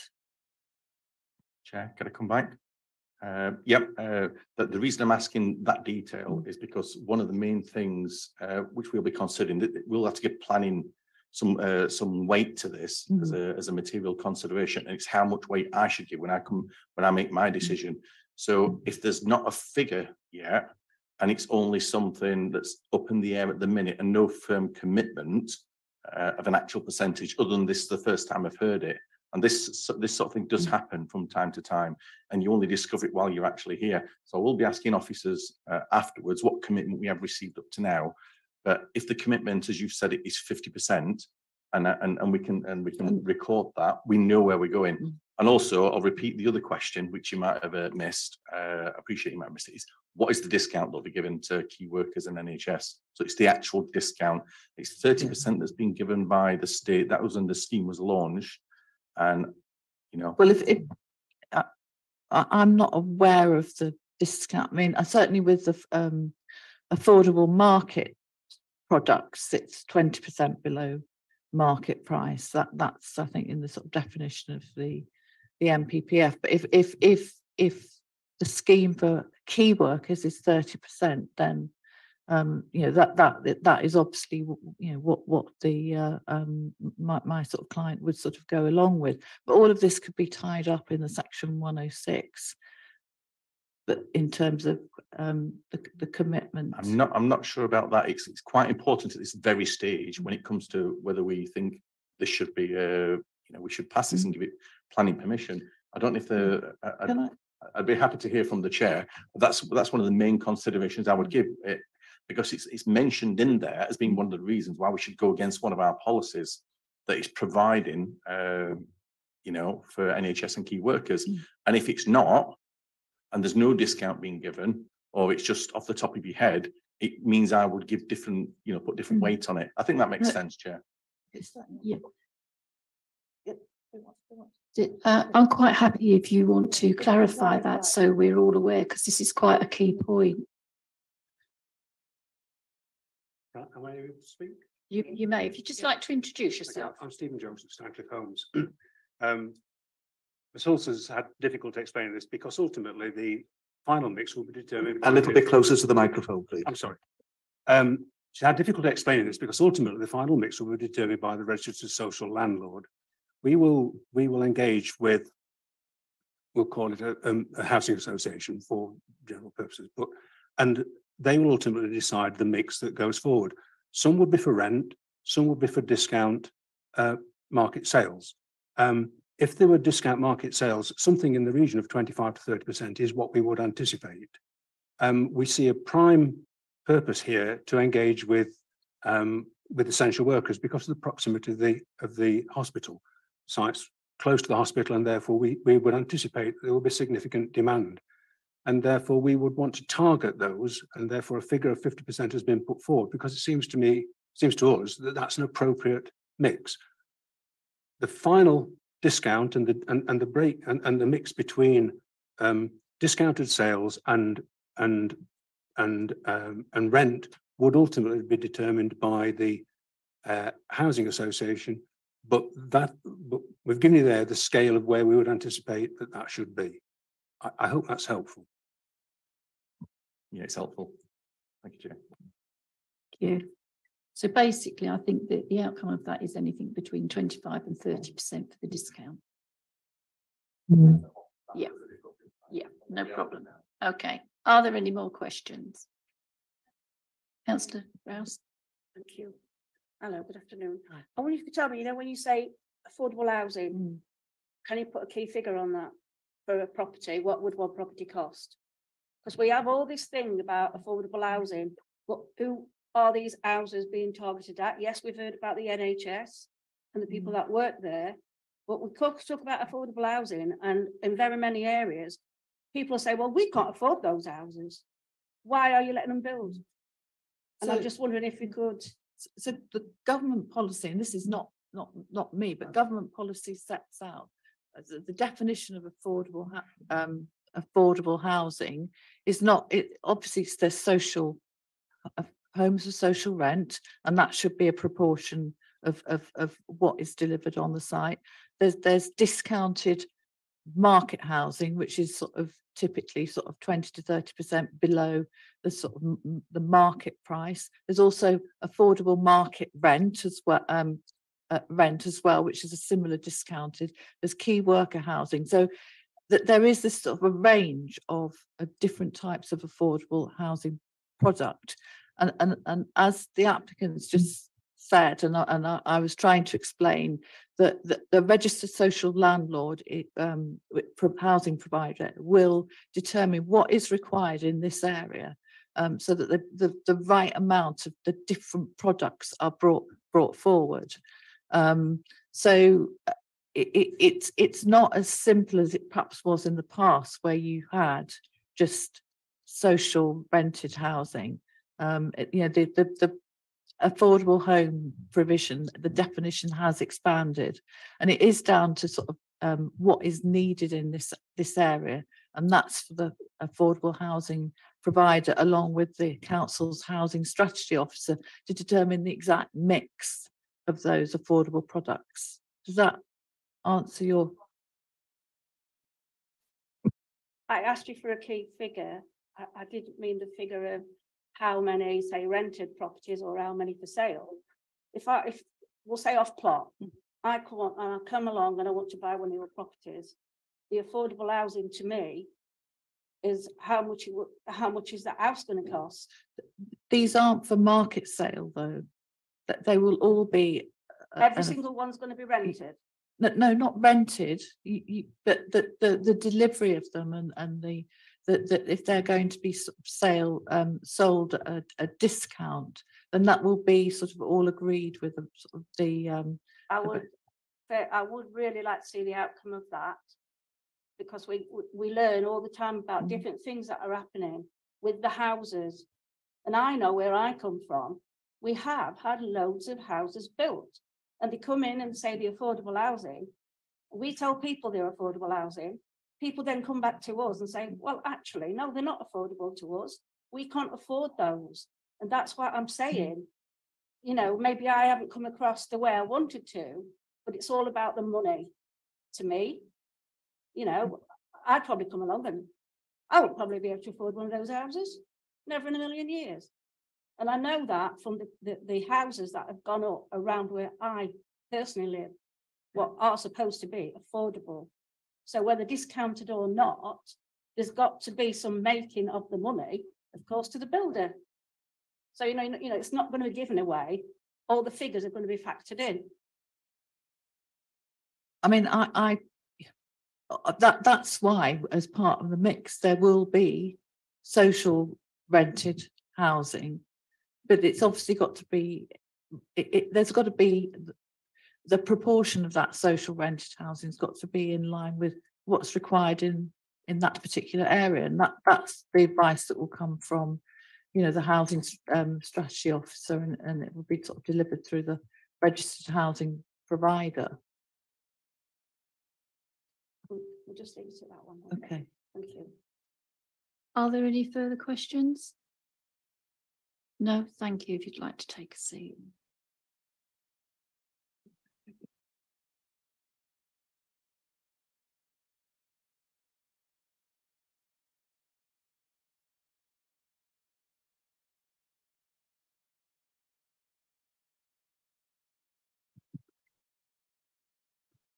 I do have an option for the people, the objectors that are still sat in the room. If you want to stay in the room, you can, or you can join your colleagues in the waiting room.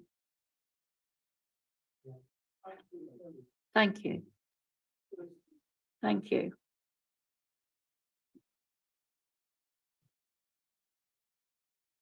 Before we go into the debate, short comfort break, 5 minutes. I'm going to say a couple of people are disappearing. Could I suggest to members the facilities that ends as opposed to that ends?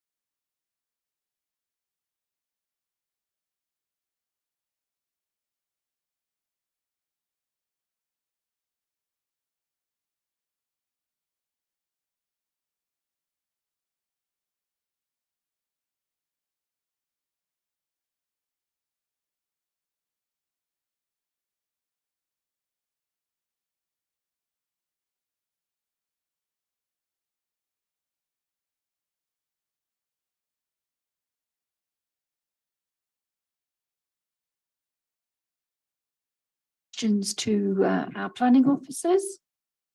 Councillor Armitage, Councillor Foster, Councillor Elliott, in that order, please. Right.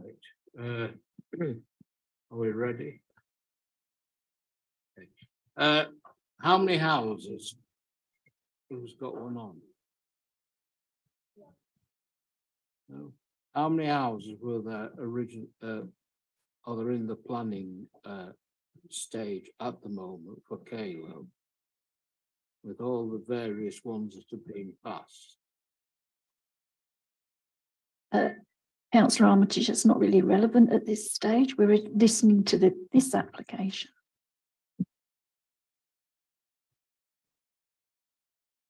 It's not relevant for this application. 34.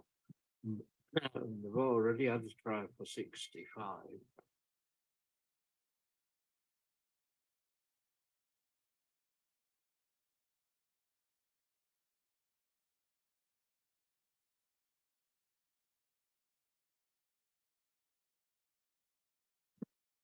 Oh, no.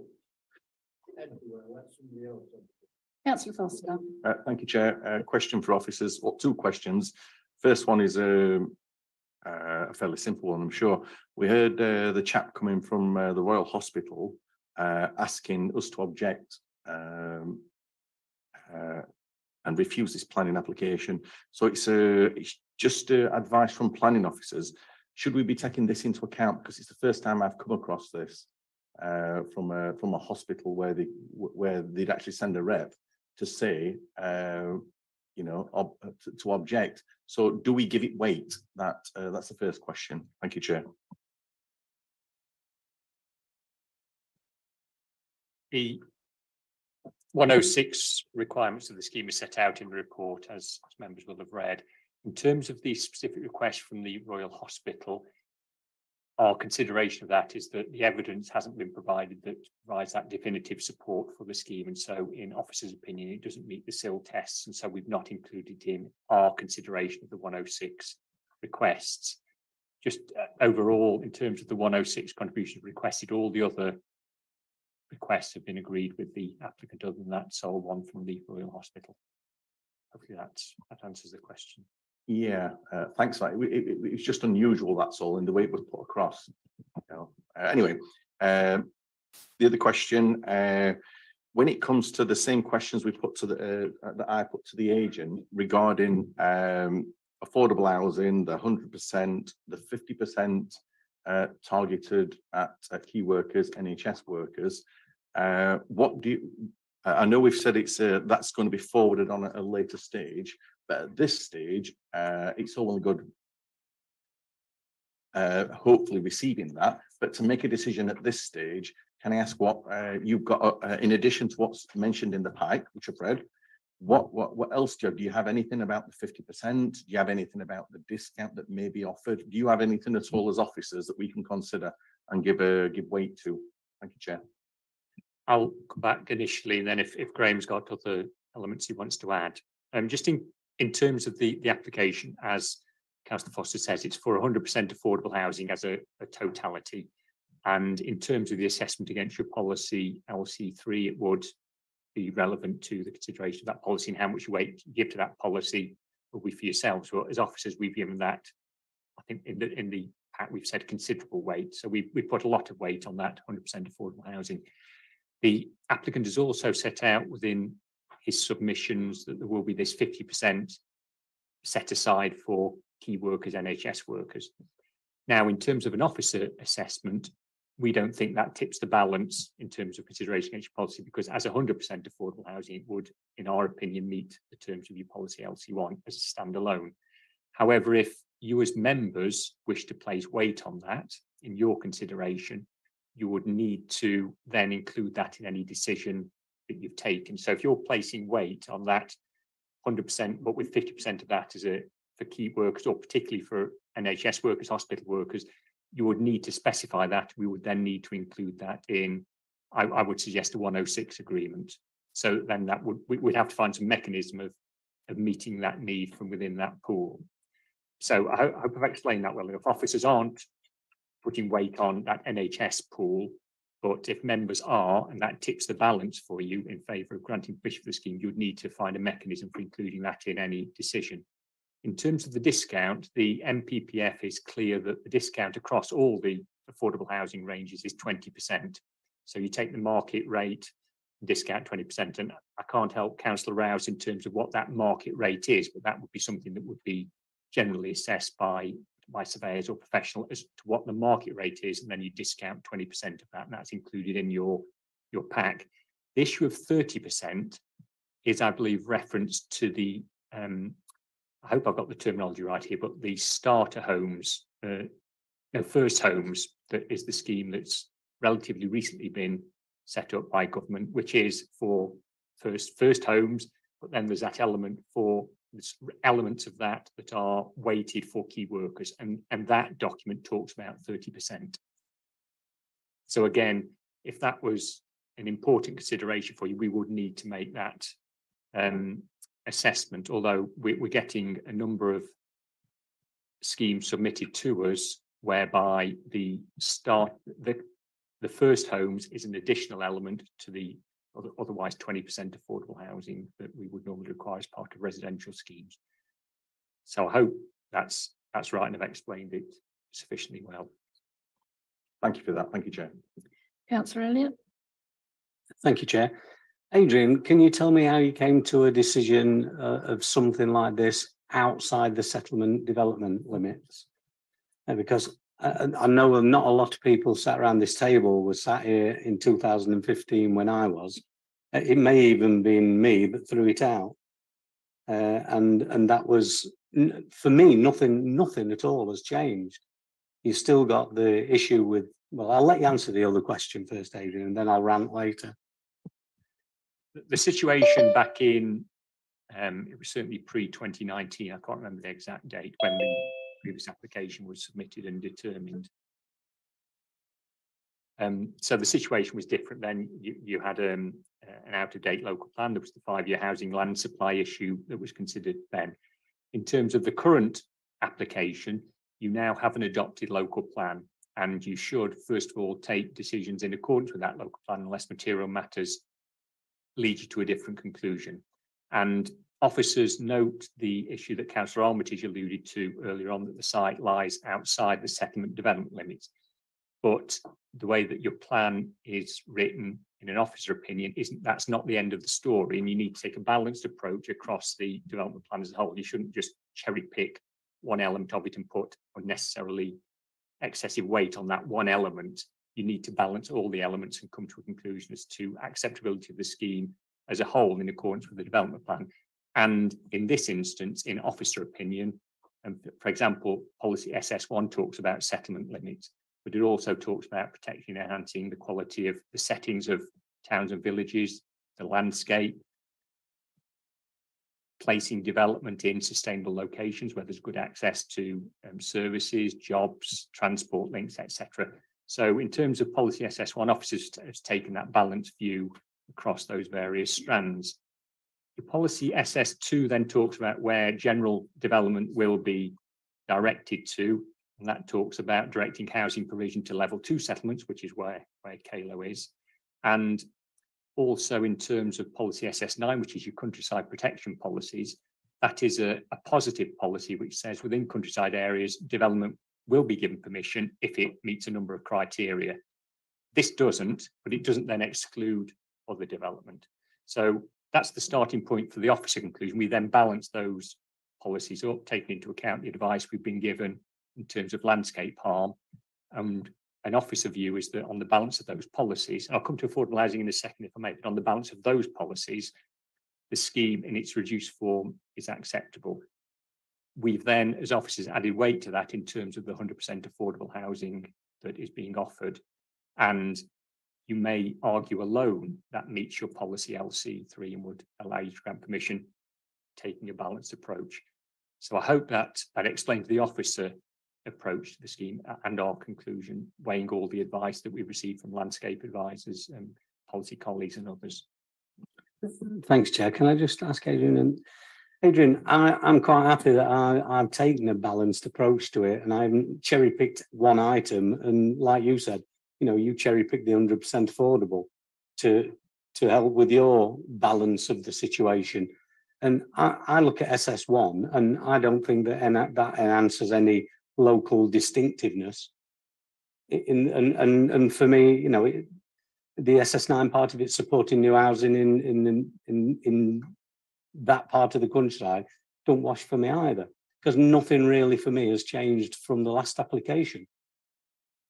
And I could take my balanced view if you wanted me to carry on further with the drainage, the accidents on Dark Lane, the fact that it is actually on that lane where the parking is. People need to have a drive down there of an evening when the residents of Top Road and Dark Lane, call it what you may, cannot park outside their own properties because there is no parking, and they park in yards and yards and yards away. And really, you know, it's such a narrow place to try and get through, and there are only passing places. And on the stretch where Dark Lane is, there are no passing places. It purely is a single track road. So I have taken a balanced approach, and I've worked and driven down that thing all my life. So, you know, I like some of the locals who were speaking earlier, and I've got shed loads what I've written on every person who's spoken today. And I just can't support it. But thank you very much for your answer. Yeah, Chair, just briefly, I can just come back to Councillor Elliott. Hopefully I've explained the officer approach to our conclusion. It's for you as a collective, as planning committee, as to whether you agree with that or whether you put weight on other elements, and that is your planning judgment and your planning expertise, which you need to bring to the assessment. Just in terms of the technical elements, happy to discuss those with you, but as far as officers are concerned and the evidence that we believe is before you, there doesn't appear to be any technical reason why the scheme isn't acceptable. And as I often have the discussion with members of planning committee, in listening to what's been said to you this afternoon, you need to be sure that that translates to evidence that outweighs the evidence that is in support of the scheme. So you've heard a lot this afternoon about various issues, parking, traffic on Top Road, etc. But I'd ask you to be wary of the weight you put on those aspects, and you must be happy that you have or can translate that into justifiable evidence, tangible evidence that you can bring to bear should this or a technical reason to refuse the application be tested at appeal. Thank you, Adrian. Any other questions? Councillor Foster, then Councillor Cooper. Thank you, Chair. I'd just like officers to just cover some doubts I've got about which is what I see development in the countryside, and and around policy at LC3. We've got LC3. There's I've got my doubts in here as an individual planning member about whether these are all met, but in particular 1D. So what I'm looking for is some confidence from officers that this has actually been met. On the surface of it, it doesn't feel like it has been. So if we read LC3 1D, it speaks later on in 1D, are in keeping with the form, size and character of the settlement and local landscape setting. Well, my view of everything I've seen is it clearly doesn't do that to me in my eyes.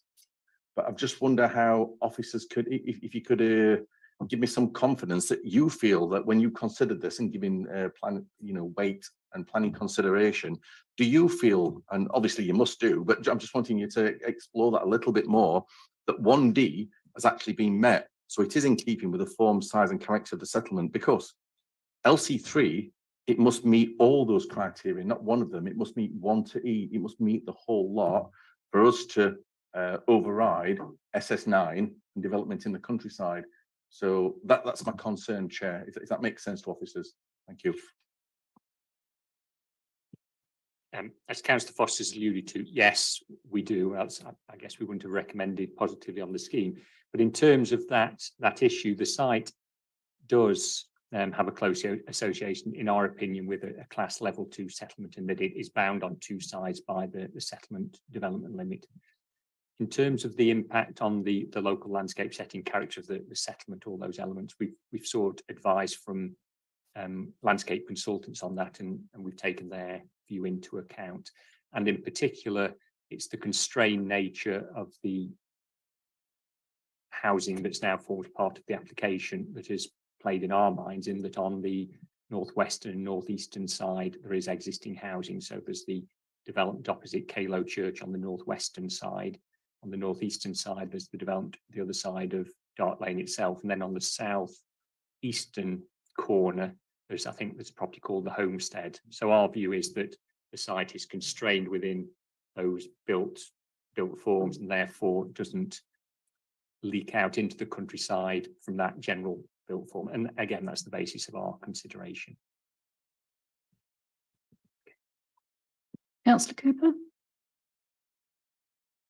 Thank you, Chair. I'm not quite sure, this is relevant, but I'm not sure how relevant at this time. But Adrian, you've just said you've obviously put a lot of weight and considerable weight on the 100% affordable homes. My question is, how achievable is 100% affordable homes with only 36 properties?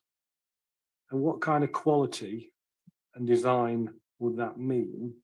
And the reason for the question is, we hear very often how 100% or a certain percent of affordable homes is difficult to achieve.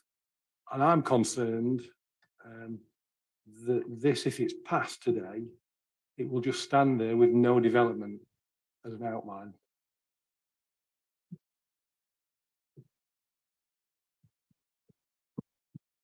The offer of it being 100% affordable housing has come from the developer, so that's something that's offered to us. And as we've set out in the report, we've given that considerable weight in view of the council's affordable housing provision and the identified need for affordable housing across the district, not necessarily in Calo, but across the district. If you were to grant permission for the scheme this afternoon, you could control the requirement for 100% affordable housing through, I would suggest, probably a 106 agreement is the best way of doing that. And then if the applicant decided for whatever reason 100% affordable housing couldn't or wasn't going to be provided, he would need to come back to the council seeking to vary that agreement. And if it were contained within a 106 agreement, there would be no compulsion on the council to agree to that within 5 years of the agreement being signed. And after that, formal application would need to be made in any case to alter the agreement. I can't, however, say to you that the scheme, if it were granted permission, would be developed out, but there would be a requirement to start it within the 3 years as normal, unless you felt an earlier time was important in view of the issues that you just raised. So if you felt it was important, it was delivered before 3 years, the normal period, you would need to specify that and give reason why. In terms of the design and quality, that would be controlled normally through the any reserve matters application, so you would retain control over that. Any further questions? Councillor Armitage, do you want to go through? Okay, fine. That's at least 10 minutes of our time. Right, I shall open the floor for debate then. Councillor Liggett. Basically, the new head of highways, the first thing I wrote down that he said was the way we're looking at things is changing. We need to think about queuing traffic and carbon reduction, and to prioritise pedestrians, cyclists and horses. Then Mr. Wells, I think it was Mr. Wells, brought up the air pollution issue. He said the Royal College of London had been out and that junction was in the amber region, which I found quite horrifying, really, that, you know, I think that's very relevant now. If we're going to look at things in a different way, and everybody, well, practically everybody that's been in have mentioned queuing traffic and traffic overload, etc. I think it's something that should be considered. Any other comment? Councillor Hancock. Thanks, Chair. I mean, I agree with Councillor Elliott because I'm quite used to that road, and you go down there at night and you cannot pass, and that's eyewitness evidence, so it doesn't really get any better than that when it comes to challenging what highways have sat at a desk have done. It concerns me because largely, even though we've got a lot of paperwork here and we've had a lot of witnesses, we're looking purely at this access route. And the fact that we haven't got huge amounts of information in terms of what's happening, and it's good that we're looking at potential affordable housing for key workers, but key workers, as one of the speakers said, are going to have a disproportionate impact on the number of traffic, because by the nature of their job, they can't work from home. They're to in and fro in, which if it was open to general public, that would actually counterbalance some of it. So I don't feel comfortable that we've got enough of where this application is going to make a proper decision today. Based on that, there's too many intangibles that could be, might be, let's bring it back to reserve matters. Well, we're wanting a decision today, and I don't feel that we can comfortably make one that would find in its favour. There's nothing here that would say we should breach our own policies, because we've got nothing to actually evidence why we should. So unfortunately, that's where I stand with it. I'm going to throw my 2 pennies in and really upset everybody. I quite like this development. It's a small development. It's not very often we're offered 100% affordable housing, and I know affordable is an open bracket. I know the standard of workmanship and build quality has been raised. Not personally knowing anyone relating to Stancliffe Homes, but we have had Stancliffe development within Wingerworth. Their build quality and layout is superb. And I have no issue regarding that development and the quality that they would deliver. I'm struggling with the access onto this road. I don't often use it. I did it the other day, and I've chosen to use it at different times. I do take Councillor Liggett's time about queuing. Unfortunately, we queue everywhere because of the traffic that is everywhere. Man does not want to give up his car. I am one of them, because it's easier to use. We can't rely on public transport. So, hand on heart, I'm going to have to support this application. And I know there's many around this table that probably disagree with me wholeheartedly. But that's my 2 pennies. It's really. Thank you, Chair.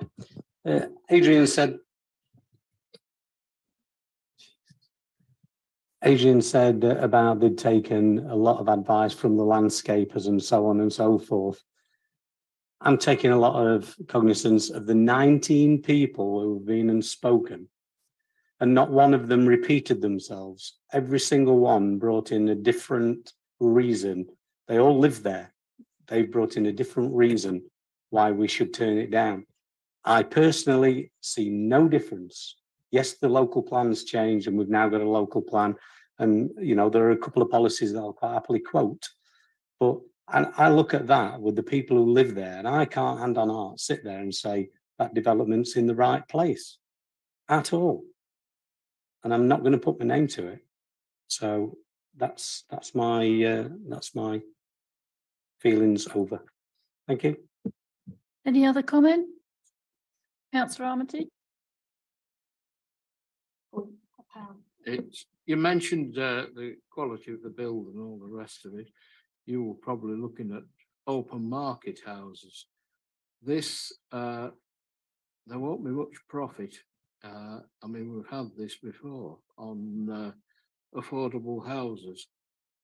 And time again, people have come and said, oh yes, we're going to do so many affordable houses. And we all think, oh great, there'll be some affordable houses.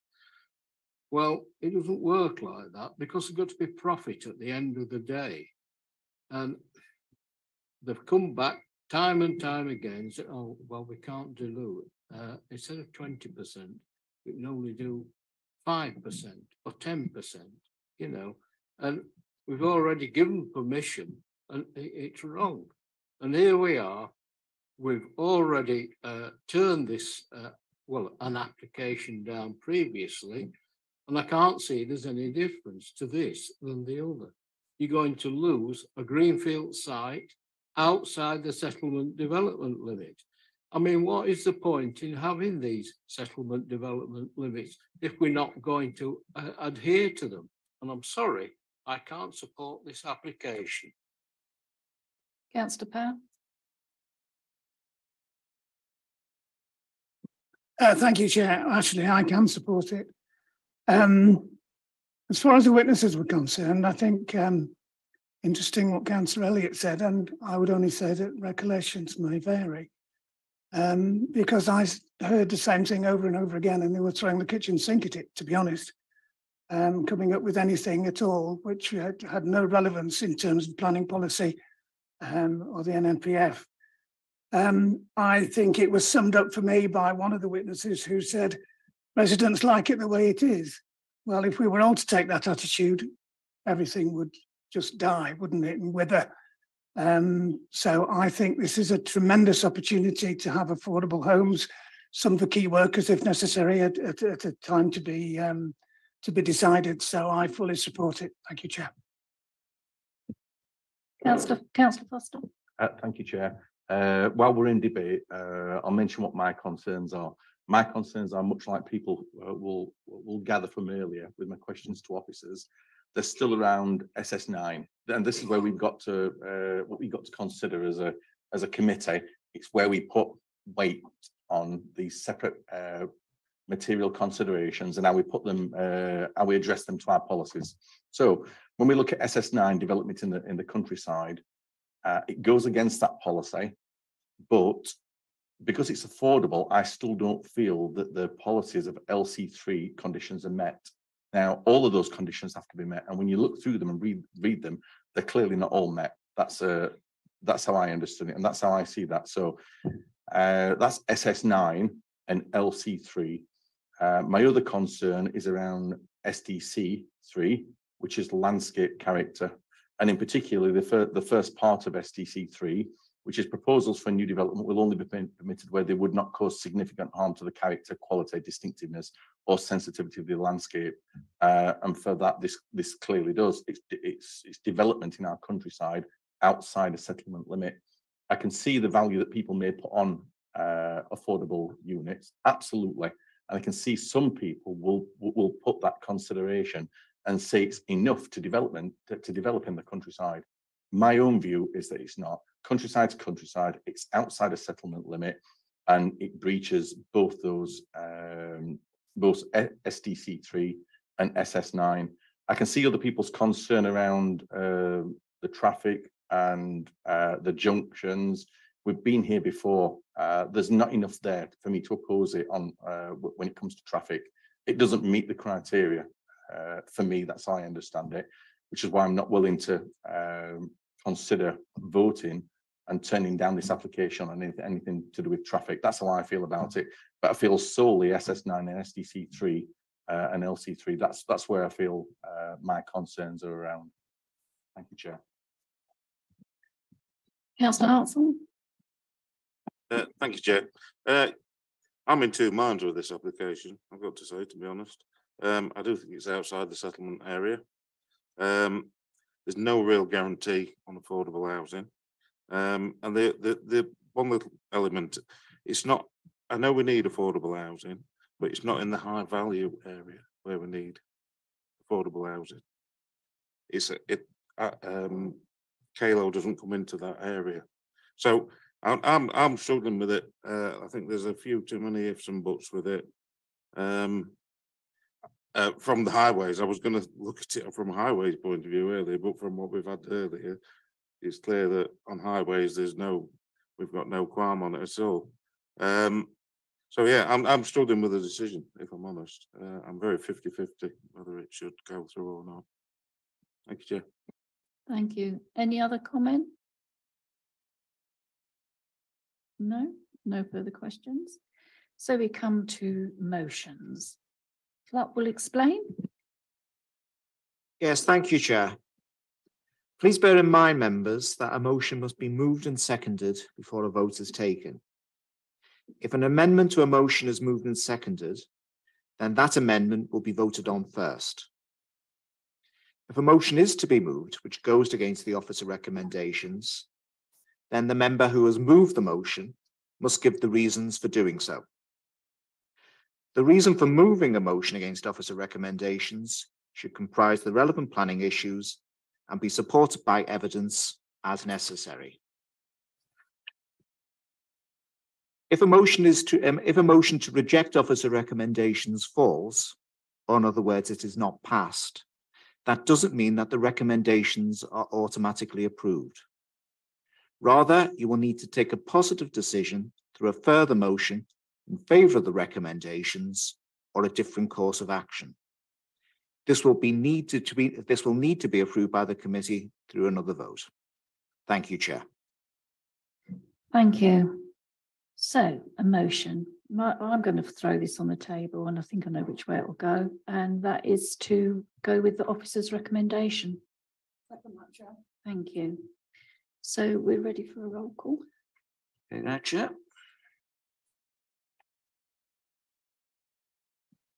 So the motion is to approve officer recommendations. Councillor Armitage? Against. Councillor Cooper?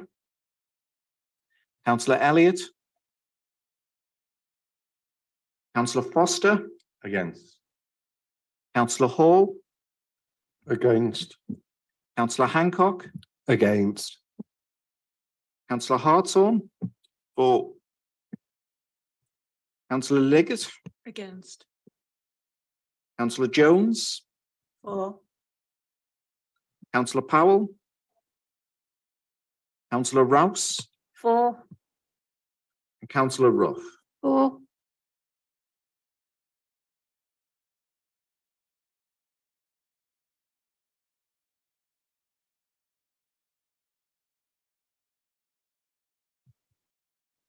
That's 5 for the vote, for the motion, and 7 against. The motion has fallen, Chair.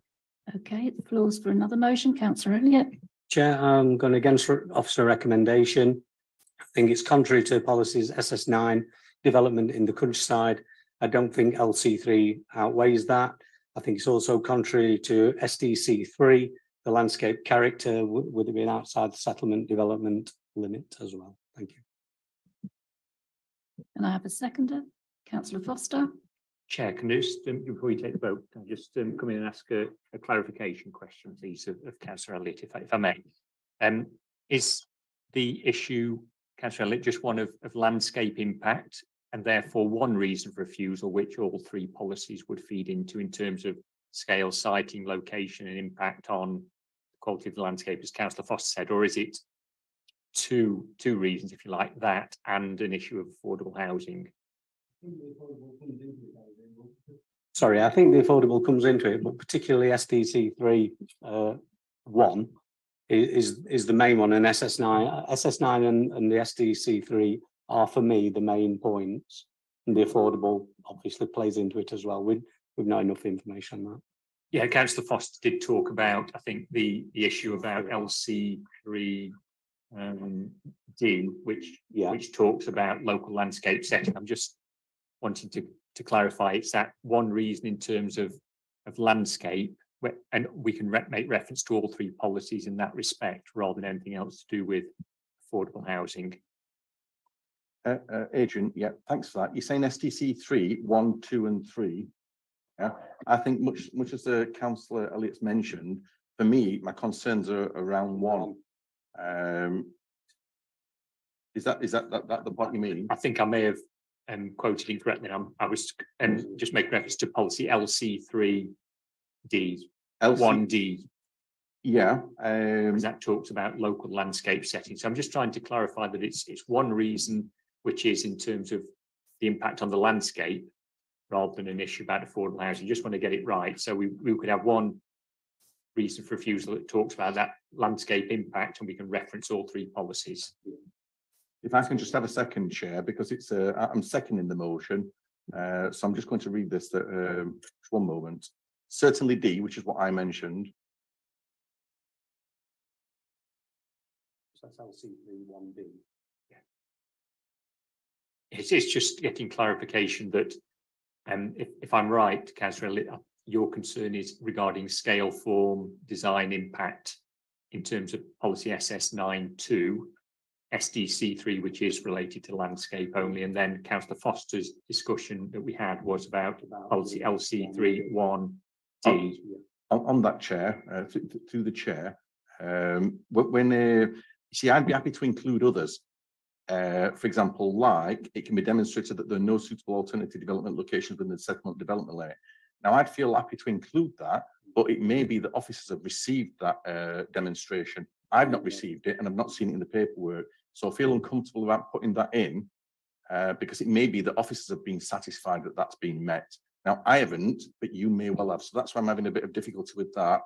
And similarly with 1E, it can be demonstrated that the properties will be allocated to those that are in local housing need.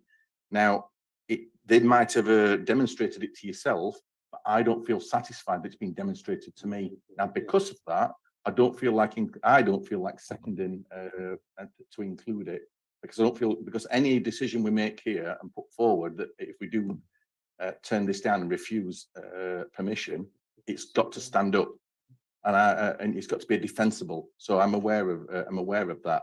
So that's my concerns, not to include more than D. Does that make sense, Adrian? And just in terms of that, through you, Chair, officers have set out in the papers about other alternative development sites within KLO, and we have set out that we're satisfied there aren't any of those. Right. And I think that if you're concerned about policy LC31E, you could control that through your 106 or conditions. So I don't. So we're not included. So we'll D. But thank you, it Chair. would just be one reason which relates to the landscape impact, the setting of the settlement, etc. Yeah.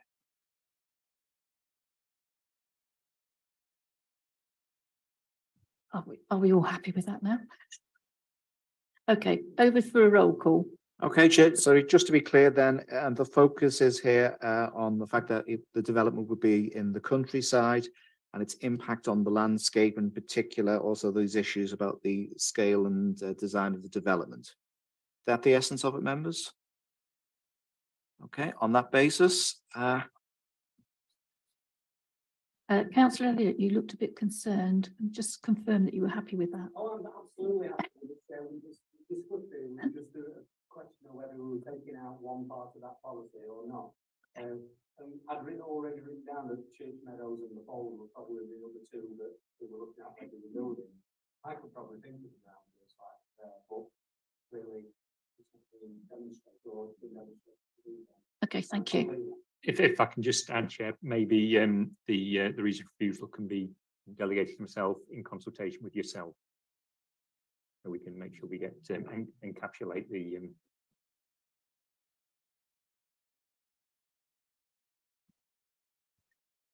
Councillor Armitage. For. Councillor Cooper. Councillor Elliott. Councillor Foster. For. Councillor Hall. For. Councillor Hancock. For. Councillor Hartshorn. Against. Councillor Liggett. For. Councillor Jones. For. Councillor Powell. Councillor Rouse. Against. And Councillor Rough. Against.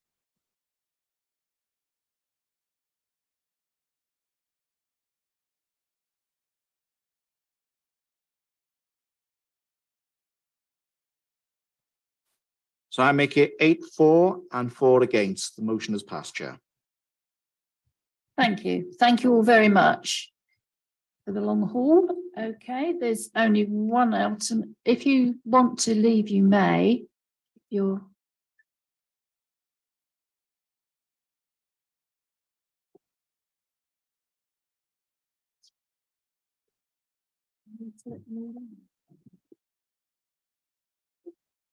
okay.